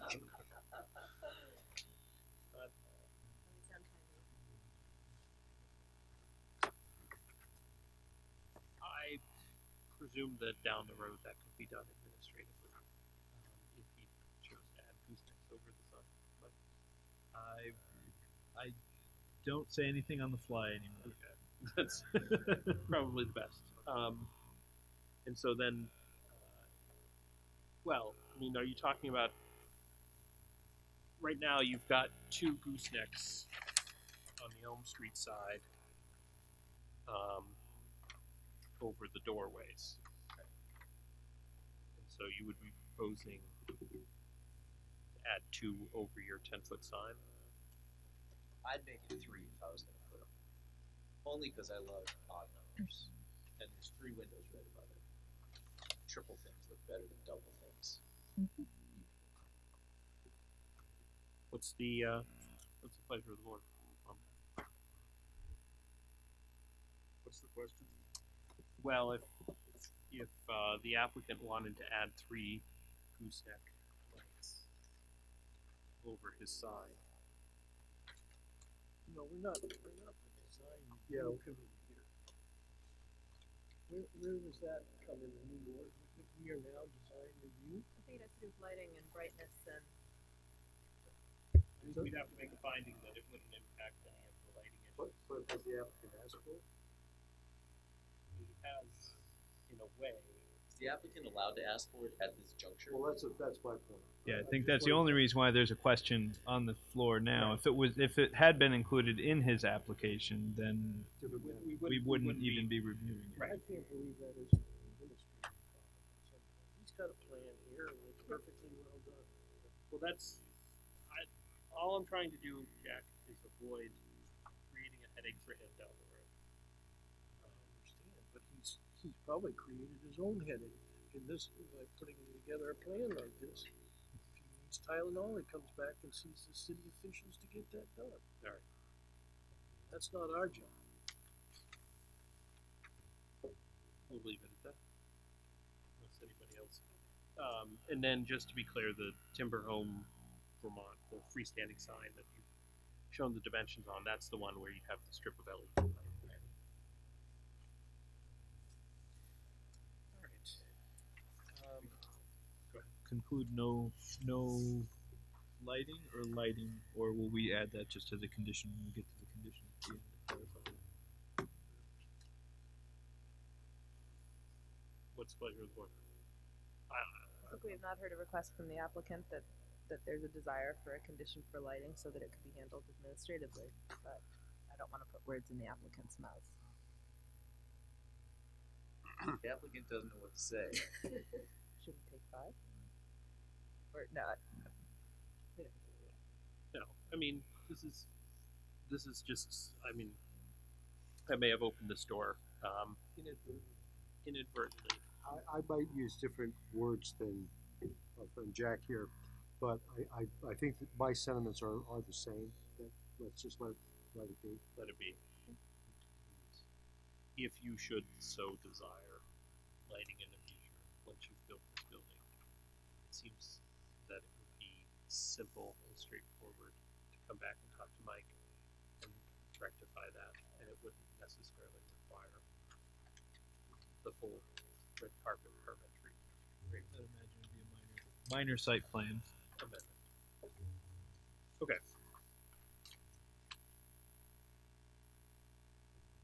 Moving on. The next sort of point is about bicycle parking. The question is, should the applicant be required to provide bike lanes on Elm Street? The city's complete street plan doesn't propose bike lanes out this far, but instead requires a paved shoulder which already exists.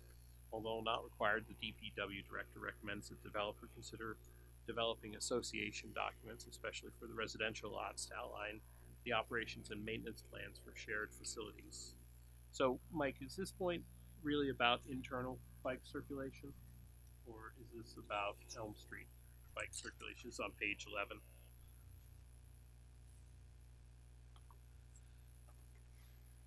Okay, so DPW recommendation added for that one. Okay.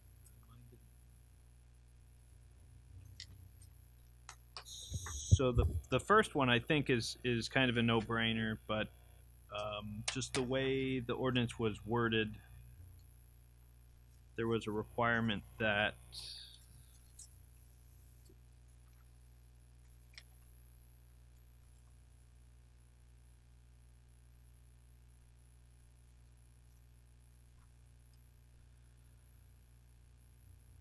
well, this is under 3202B, which talks about all development shall provide safe and convenient pedestrian access in accordance with the following, and then it talks about public sidewalks, internal walkways, parking area, and alternative transportation.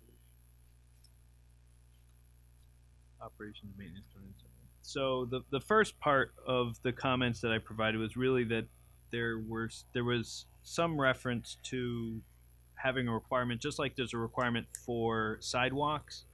There's a clear exception in the rules that say if there's no sidewalks, you don't have to connect onto the sidewalks. But there isn't that phrasing for the bike lanes. And so theoretically, if the DRB wanted to, they could require bike lanes for the frontage that they have out there.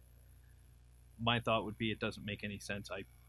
It's not called out in our complete streets plan to put bike lanes out this far, so I certainly wouldn't expect that we would, but They're already there. they're paved shoulders. I It's would not a bike add- lane. No, they're signed bike lanes all the way to Bolduc. So I think it's a non-issue. Okay, maybe a non-issue then. Yeah, I've biked there. It's one of the best parts of Elm Street as in terms of the nice wide shoulder. So, Has the little bike logos. oh, so those are just sharrows. Those are those considered dedicated bike lanes? I'm not sure. They're not. But The bike on the shoulder is not a dedicated. Oh, okay. Well, Strange. I know It's there's Who knew? Different Who knew? definitions of stuff. Yeah. it functions as a bike lane. That's what matters. I don't think you need to do anything. Yeah, what Tom was referring to, DPW director, was internally, his concern was that the developer considered developing association documents, especially for the residential lots, to outline the operation and maintenance of shared facilities like roads, the wells, and the septic system. So, at least you've already, and we haven't really talked about it because it's already permitted. We've got three homes there, but it's one lot. Presumably, you're building. You're going to build the homes out there, and then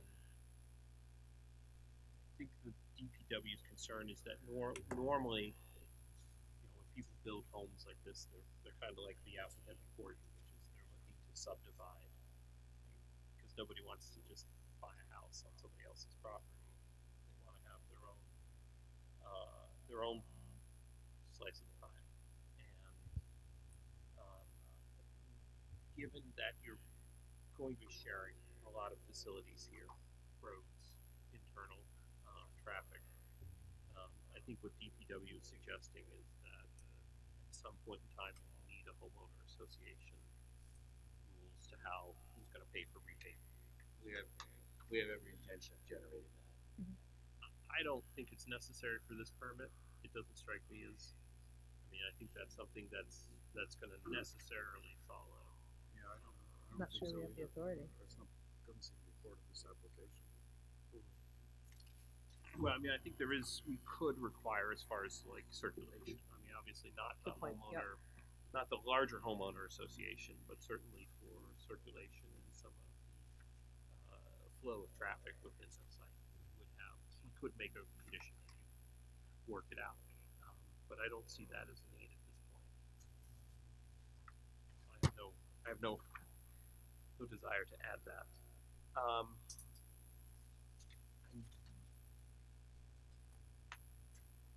With that, I think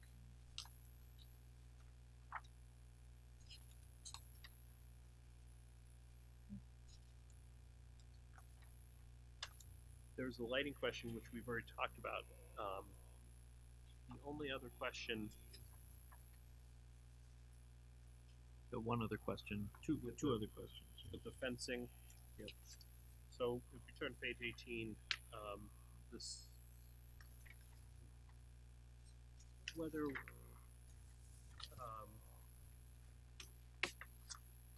whether fencing is going to be required here, and this comes under outdoor store. This comes under the section 3205, outdoor seating, display, or storage.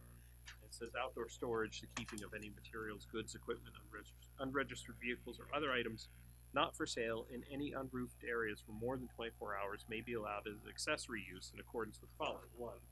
Site plan shows the location and boundaries of the outdoor storage area. 2. The outdoor storage areas shall not be located within required setbacks. 3. Except in eastern gateway districts, outdoor storage areas shall not be located between the principal building and the street unless approved by the DRB. And 4. Outdoor storage areas shall be fenced in and screened from view from the street and surrounding properties. So you've already testified that you're planning on screening the front of these storage areas, correct? With the sort of living willow fence, which just to make sure I understand, are you talking about a fence where you build like sort of mesh, like wire netting that the willows would grow up in between and then sort of become a living wall, or are you just talking about planting a wall of willows? Basically, planting a wall of willows. You drive some stakes in, as I understand it, to train those. But that when it's a hedge, really, they call it. There's a company that specializes in these things, and they call them hedges because they're deer-proof once they reach a certain age. But yeah. So I think this is up to our discretion as to whether we require any fencing beyond what's been proposed. I don't think we need to. I think the screening is taken care of. Standard language, if it dies, they have to replace it.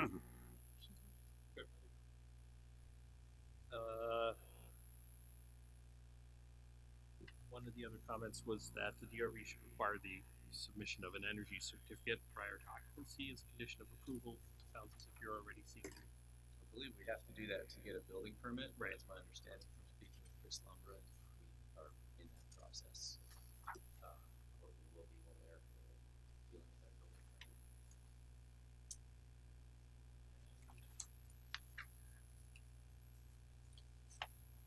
I think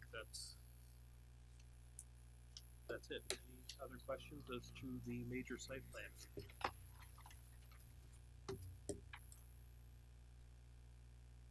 a couple of proposed conditions, and I just want to go through them with the board. Let's talk about the office, because they're not allowed as a primary use in a rural district and only allowed as accessory use. What's the board's pleasure as far as making this just simply a condition that if the primary light industrial use ceases, so would the office use? I don't think we have to have it as a condition because that's what the ordinance says. Right? I mean, why do we have to have it as a condition if the ordinance prohibits it? We sometimes specify conditions related to soil erosion, even though the ordinance specifies that as well. This isn't soil erosion, it's the office.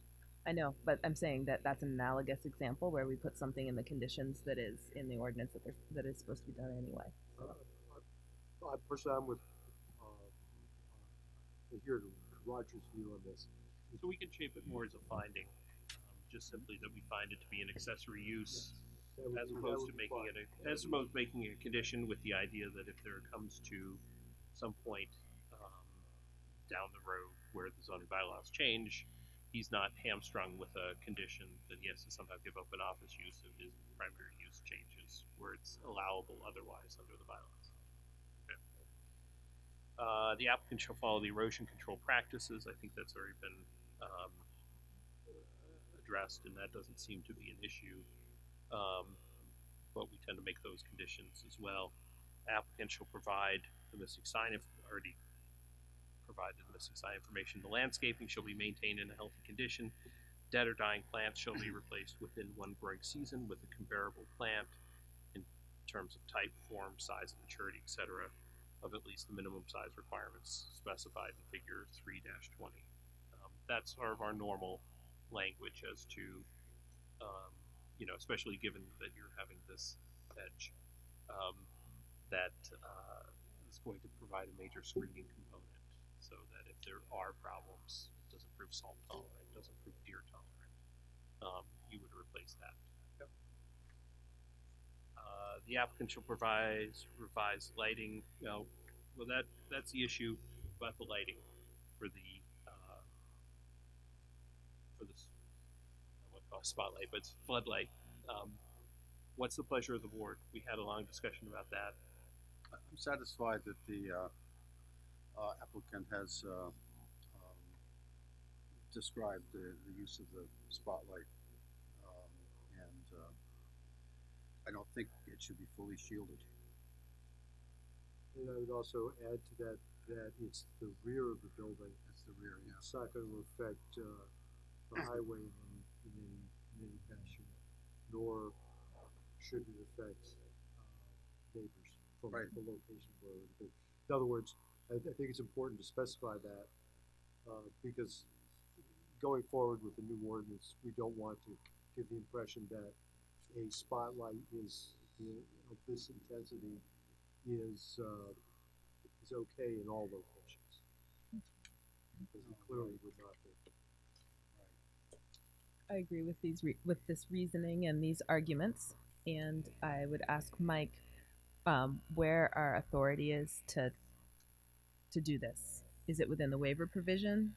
Is it that broad? The waiver provision isn't that broad, and as we're going through, we've obviously been flagging issues where giving more discretion to the board gives you guys more flexibility to make individual decisions.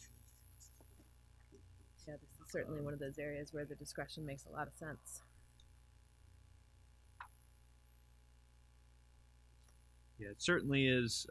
Looking at the whole, the overall total light output, other light fixtures. It's a single light fixture that's only on during specific times. There isn't a specific, as I would say, a specific out for the DRB, but we have notes to that effect. Okay, thanks.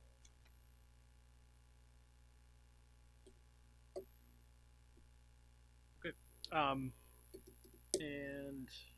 There was another comment that the applicant, potential condition of the applicant shall address any design concerns outlined in the Department of Public Works Director's comments above regarding the sight lines and the applicant's construction and access permit with the city. And that's just simply the B71 standards, making sure that there are sight lines that would address those with the DPW and work those out before you started construction. And I think that would happen when we ask for a curb cut permit. And the other is another boilerplate that any future enlargement, alterations, or change of use will require a permit from the city of Montpelier. That you got what you applied for, and you want more, you can come back, and we'll be happy to give you. Ready to open that Walmart little. Yeah, the gooseneck lights over there.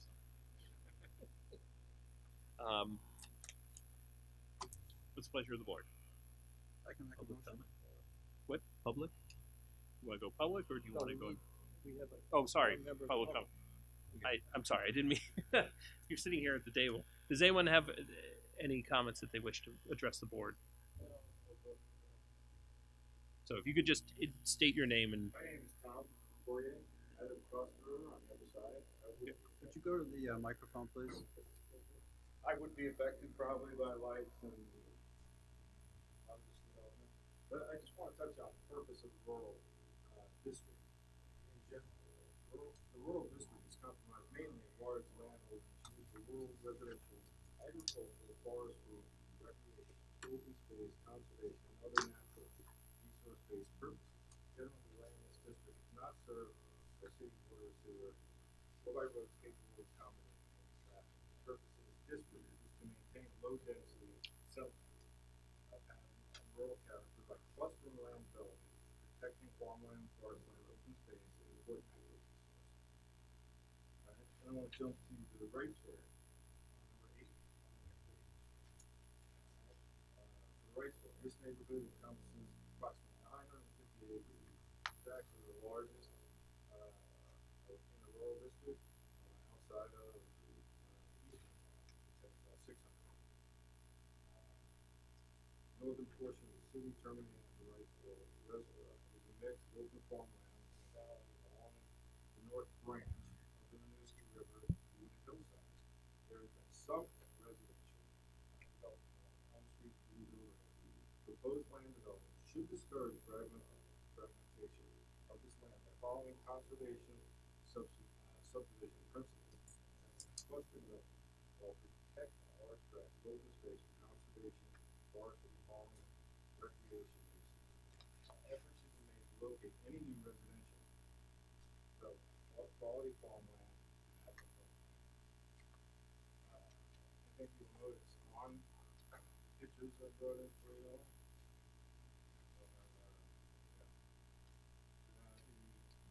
Look at the layout of this land. You see that we have the first photo of Pearl Street Motors facing north. You can see the property close to the road is business with a home attached. Okay? Look the other way, Vermont Tree Expert Landscaping on the south side. You'll see then where he had the zoning permit mark for the road going. So basically, that whole lot between that road and now Vermont Tree Expert would be filled with building lots and what have you. Alright? We continue back here, we got a drainage swale south facing just west of the three home site. You'll see this drainage ditch right through. To the left of that picture is where the three home site would be, which is down towards the precious resources that the river and what we're trying to protect. Pretty deep in the lot. None of the houses along Elm Street are that set that far back on the property. Go to the next picture, the east facing overlooking home site.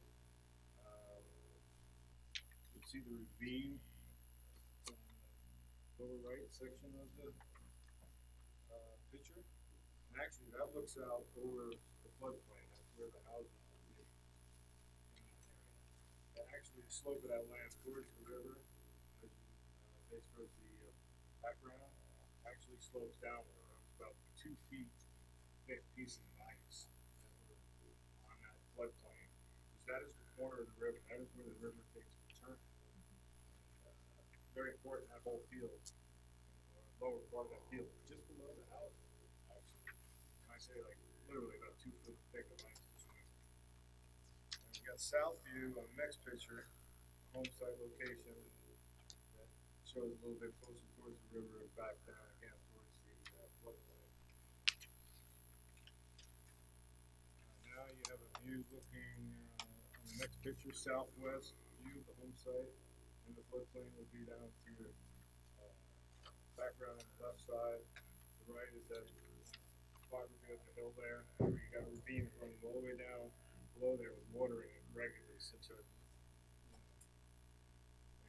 seen the property a few years ago.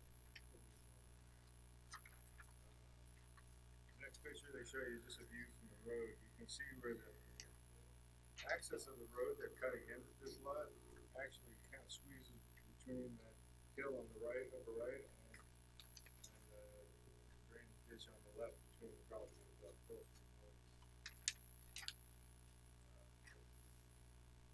Get to the next picture, you can look from my side of the river, where I would see the back of the building. It's the northeast front opposite the river bank and so on. You can see the lay of the land, actually, where you have the circular driveway cut in. You have the river just below that. So you can just picture all the logs and all the stuff affecting the drainage on this area. Just a very important resource. And we'll get to, you got the north view on the next picture, which is showing a little bit. You can see where that high slope that will be on his topography map there. You can see that water runs from the river back all the way up to where the home site is. So where the plane is, on that, you kind of look on that white section, you almost see the stakes posted out there across. All that field before there is floodplain, where it's about 2 feet thick of ice to swim on the river over the farm. Last but not least, unfortunately, we have a building developer come to the room. They don't tell you about the problem, the erosion of the river. The river, when it came through this last fall, right after they purchased the property, actually took out, where you see where it kind of looks like a semicircle there, on where the right side of the picture, where it's closer to the river, where you can't even see on the left side. All of that was close up to, when you look at the river, that little hump of a piece of brush, all that was taken out just this last fall, right after we purchased the property. And this is a delicate piece of land. We're looking at the new regulations. You applied. This was applied for as a commercial venture by a company to build 3 homes. The zoning changed since then. Now instead of going to what you hear, I'll go back to the Wrightsville section. There is a requirement in there specifically states, it only states this in the rightful section 8 district and the Eastern Rural District are the only two districts where it actually talks about, and let me go up to that Eastern Rural District, and I'll just cut down a few sentences. This undeveloped land remains in large parcels. Proposed land development should discourage fragmentation of this land following conservation subdivision principles that would cluster development while protecting large tracts of open space for conservation, forestry, farming, and recreation uses. Only says that in the Eastern Rural District and in the Wrightsville District. Somehow now we're making a jump from approval of 3 home site that's pushed way back in right off the floodplain, which I think, you know, contradicts what we should be working toward in developing. And now we're looking to piggyback that in, because apparently what Mike is informing me of is that because they didn't split this into 3 lots yet, but I don't know, I think I find that confusing because we refer to lots, and Mike even referred to it in his staff report. He refers to figure 213, the rural district dimensional standards. In there, it explains what a lot is. A lot is 2 acre minimum, frontage 120 feet minimum, and coverage 20% max. These are things Mike relates to when he's trying to see if the footprint that's going to be on the property. So we are referring to lots, even though technically it's not subdivided. So we've now let a builder investor come in who has actually, he just testified earlier, he doesn't even know he's going to live here. He has a commercial venture with 3 homes that could be rentals, sales, they could sell these at any time. But yet, he's avoided, you have a 4-lot subdivision, you're required to do the conservation subdivision design principles.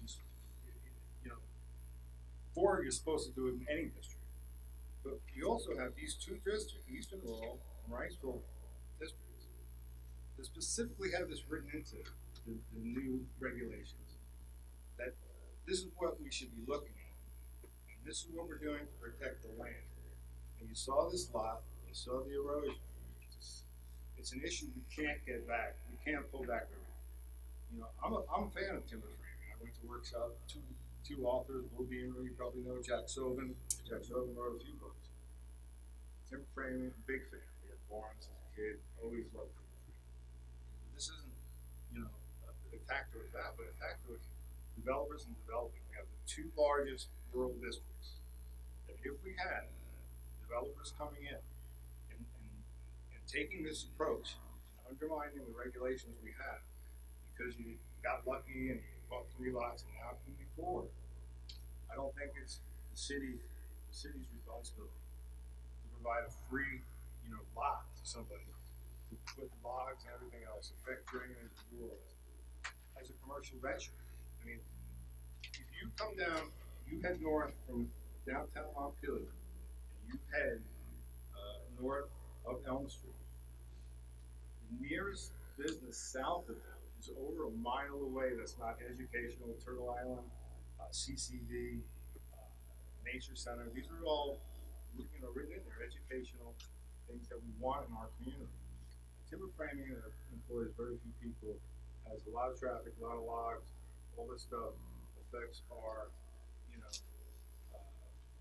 water quality possibly, or whatever, on land, any impact on this land is incredible. I've been doing a lot of research into the conservation design principles, and I think we're pretty liberal here in Vermont, or more relaxed, I said, than some parts of the country. Conservation design principles are, in most areas, are to protect 50 to 70% of the buildable land. Buildable. They don't count floodplains. They don't count other stuff. It's designed, the premise of that. What it was originally, we had cluster development, you know, which basically was a very well, it was just simple to say, here you got 3 houses on this lot, and you know, 3 houses on the lot. You conserving, say, 25% of your land. The conservation design principles are a lot deeper. It's more involved in protecting the natural resources. You have primary, secondary, I think that goes to the break to any sentence. And the primary is to protect the waterways, floodplains, wetlands, stuff like that. The idea is that cluster development doesn't become an avenue to overdevelop a lot. Some municipalities require that when you apply for conservation subdivision design, that you also have to apply the conventional design. Because as we know, you got a 2-acre minimum with a 120-foot minimum. This lot is 690 feet road frontage would have to have 4 lots max at 172 feet. That's in a perfect world. 172 feet, you couldn't do on this irregular shape very easily. You're very difficult. So I Tom, think this plan. sorry, I don't mean to cut you off. I just wanted to maybe focus, just because we have a limited jurisdiction as a board, as a development review board, to make sure that I understand your comments. So, and I don't want to at all put words in your mouth, but is it your concern is that the proposed industrial use is inconsistent with the district? Very much so. And then, you know, part of the problem, and we discussed this earlier, is that the 3-lot subdivision, the 3 buildings that are permitted in the back have already been permitted. So we're not. I understand that, but we're looking for something, piggybacking now onto something. What? No, I just wanted, yeah, no, I wanted to understand the context, because you know, it's obvious that you understand, you know, we can't obviously take back. No, and I understand it, but now that we're looking for even more on top of that, I think you have to look at that, what it is. There obviously is no commercial businesses in the area that don't have a house attached to it, saleable as a house business together. Businesses that Montpelier, most of the time he's gone. He's not moving vehicles around. Most of his business is on the road. Pearl Street, I don't hear much from them at all, honestly. You know, how much they're doing. But most of their business, I'm sure, is inside, right? I mean, it's in the building. Here we have a totally different breed of commercial business where it's going to be a lot of outside work, a lot of movement of log, and a lot of this infrastructure, which a lot they talk about in conservation subdivision design, is that you have to count the extras in the roads. You have to count all the imprint areas, because that land is now not including, you know, what it's going to do for drainage and all these other issues. So these are all important issues that we should be tackling now before it's too late. You know. So, okay. I mean, these are important issues, but the fact is, it's a big commercial property without an attached home, which is out of character in the area. Yes. Yeah, go ahead, Kate. Sorry. Thank you for your testimony. I appreciate that you're thinking about cumulative impacts. That's what I'm hearing, is if you do one thing and then another thing and another thing, what's the sum total of that? How do we think about that and its compatibility? So I guess with that in mind, I have 2 questions. I'll put you on the spot again, Mike, if I can. One, I believe there is a provision for when uses are mixed on a single parcel. I just flipped through my staff report and couldn't quite find it.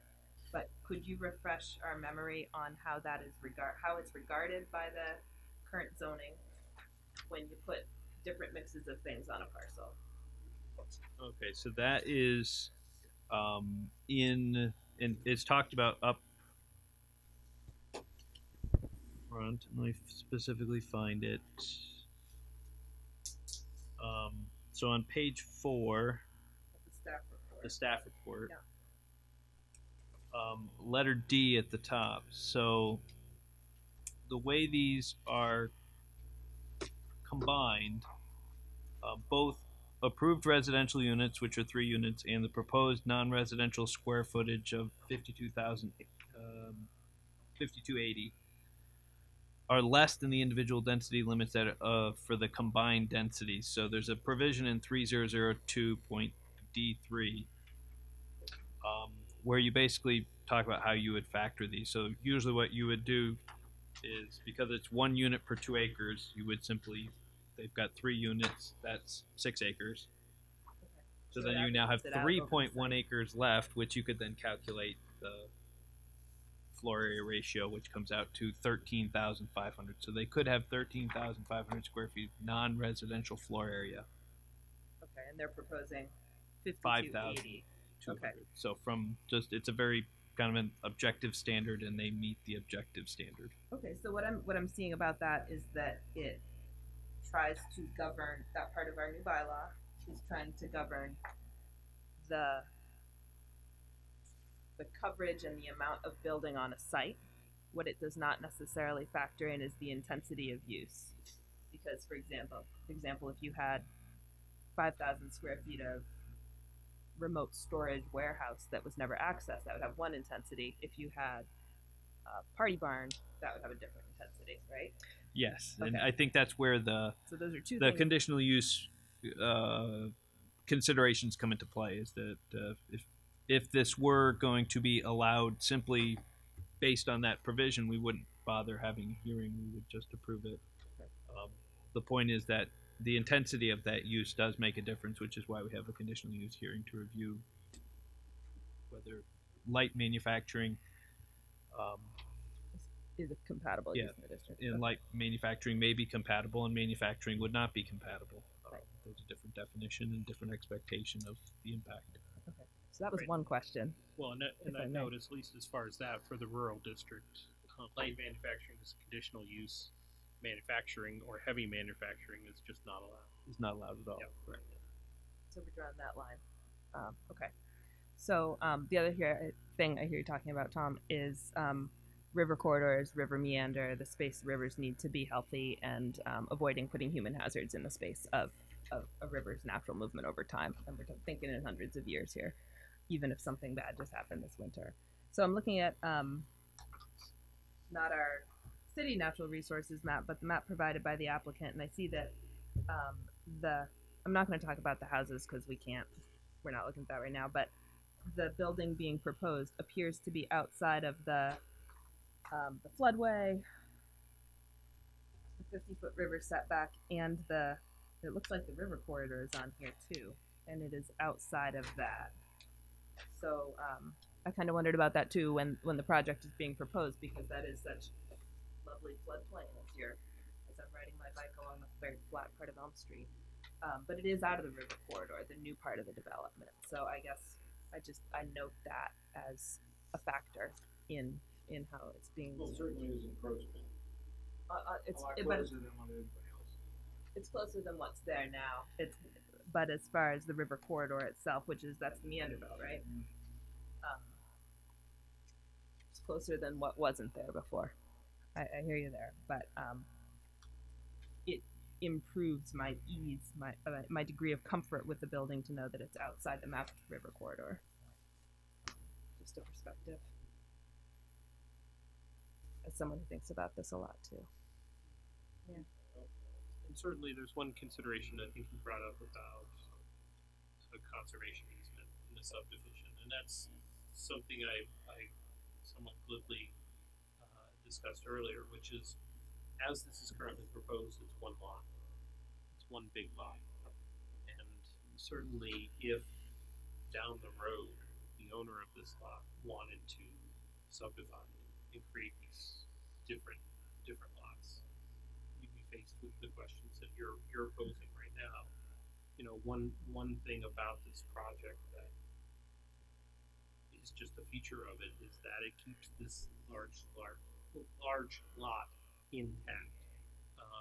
It doesn't seek to break it apart and make a series of smaller lots out of it. And in some ways, the uses that are being proposed do raise questions as to how it would be broken up in the future. Not say that it couldn't, but it would certainly address the issues that you're talking about. Because what they're citing is a lot of development fairly close and interrelated to each other. And it, just looking at the site plan, a lot of the river corridor area is being preserved and undisturbed. And so the question would then become, if they sought to break it up, exactly what you're raising, which is, how do we see the future of this lot? Beyond just simply the uses that they're proposing to put in. Really what we've looked at is towards the front, towards Elm Street, the most usable section of this lot. But I would note that there's a lot of the questions you raise are valid questions, but they would be raised if there was ever an attempt to divide this up, and how that would be conserved over a larger area. In addition to Kate's point about the piggybacking and whether this is having some sort of cumulative effect. Well, it certainly doesn't seem right that somebody could hold on to technically 3 lots that they're saying that they have, and be holding that just as they're applying for a 4th, which technically would fall into the subdivision. If you fell into the conservation subdivision principles, then you wouldn't even be allowed. Sure, but I mean, subdivision's a different beast altogether, and you just have to. And this is part of where I was going with that, is that when you're talking subdivision, absolutely you're talking a completely different beast, because you're talking about creating independent lots that stand separate. And so by creating 4 uses, 3 houses in this business, are they getting around the conservation easement? Is this some sort of loophole? Possibly, but I'll tell you what, I've been on the zoning board for 10 years. These guys have been on longer. They can tell you that I've never seen a development quite this way, which with these multiple uses, it's not the norm. And so is this, the question is, beyond this particular lot, is this a big loophole that people would use? I don't think so. And so then the question becomes, well, for this specific use, is there something in this newly proposed use that's somehow pushing it over the top, or raising that issue beyond, knowing that down the line, if future owners say, I don't want to own all this, I don't want houses, I want a business, or I want houses, not a business. If they come back and have to divide this up, I think those questions that you're raising are valid questions that would be front actually a few more too, because you actually, like you said, you have this driveway that now becomes a common entrance, so that tacking part of the development of this new thing onto the driveway of the other one. I mean, let's face it, you devalue now the houses that are there, because who wants to be driving into a business to get to their house? But that's that fine line that we have in zoning, which is part of it is that we want to regulate, and we want to make sure that the uses conform with the general pattern. But at the same time, we want to have flexibility, and the old legal saw is zoning is a derogation of private property rights. So we do want to regulate, but we also want to have owners have that flexibility. So if they want to do something that conventionally we would think that devalues it, who would want a business next to a home? We don't know. But if there's a market for it and somebody's willing to put their money behind it, it's their property to do it on. I think what our concerns are, and you've raised a lot of them, are looking at the larger overall picture that are guided by the zoning bylaws. So for example, things like light manufacturing versus manufacturing. If this was an actual manufacturing, like a heavier manufacturing, and these are defined in the zoning bylaws, it would be a different topic. But the fact is that light manufacturing, as the planning commission has outlined, has promulgated these rules, is allowed in this area, even notwithstanding all the language in the beginning where it talks about keeping open and conservation land and keeping this area dedicated to forestry, and farming and open land, which generally does, dominate this area. But at the same time, the bylaws allow for this kind of development. And so, as a DRB, we're charged with enforcing the bylaws, picking and choosing in that respect. But I think these are all valid concerns. Was there anything else that you? No, I guess that pretty much covers it. Okay. Yeah. Well, thank you very much. Make the right decision. Thank you. Do you have? Well, I just came because I If you wouldn't mind, I'm sorry. And just state your name so that the record reflects that. I'm Jesse Parker. I live at 2320 Elm Street, right across the street from this. I came because I wanted to see what was going on, what the plans were going to be, what the building looked like, what potential sound impacts or visual enjoyment of the resources around. Overall, I think the plan's really good. I do hear some of the concerns that you have. Open land is important. It's in living there on that slope on the other side. I mean, it is amazing the wildlife that's there. There's just everything. It's very protected, that hill. There's just the animals feel very safe there. They all come down through that area and drink from the river there. The deer and pretty much everything. They'll use that as the area that they come through. Sound was a concern that I had. Sound tends to travel up. Like, we do hear the road from there quite well, so I had these visions of sawmills and stuff. It was like freaking me out a little bit, so I wanted to hear how that would be mitigated. It sounds like that's all within reason and wouldn't pose any major impacts. So I don't have any major objections. I think the plan is pretty well laid out, and I appreciate the time and thought that went into it and the way it's been done. I think it's pretty thoughtful. So, thank you very much. Any other questions from the board? So, where I was starting to go, and I apologize, I didn't mean to cut anyone off from public comment, but what's the pleasure of the board? Do we want to take this under advisement? Do we want to take a public vote on this now? Given the amount of material, I think it's going to have to be a written decision, but I'll entertain a motion any which way. Well, let's just talk for a second before a motion. Sure. I mean, there could be good reasons to take under advisement, being with the ordinance being as new as it is, right? And for us to be the most thoughtful that we could possibly be. But I'm open to going either direction, depending on what the other members feel.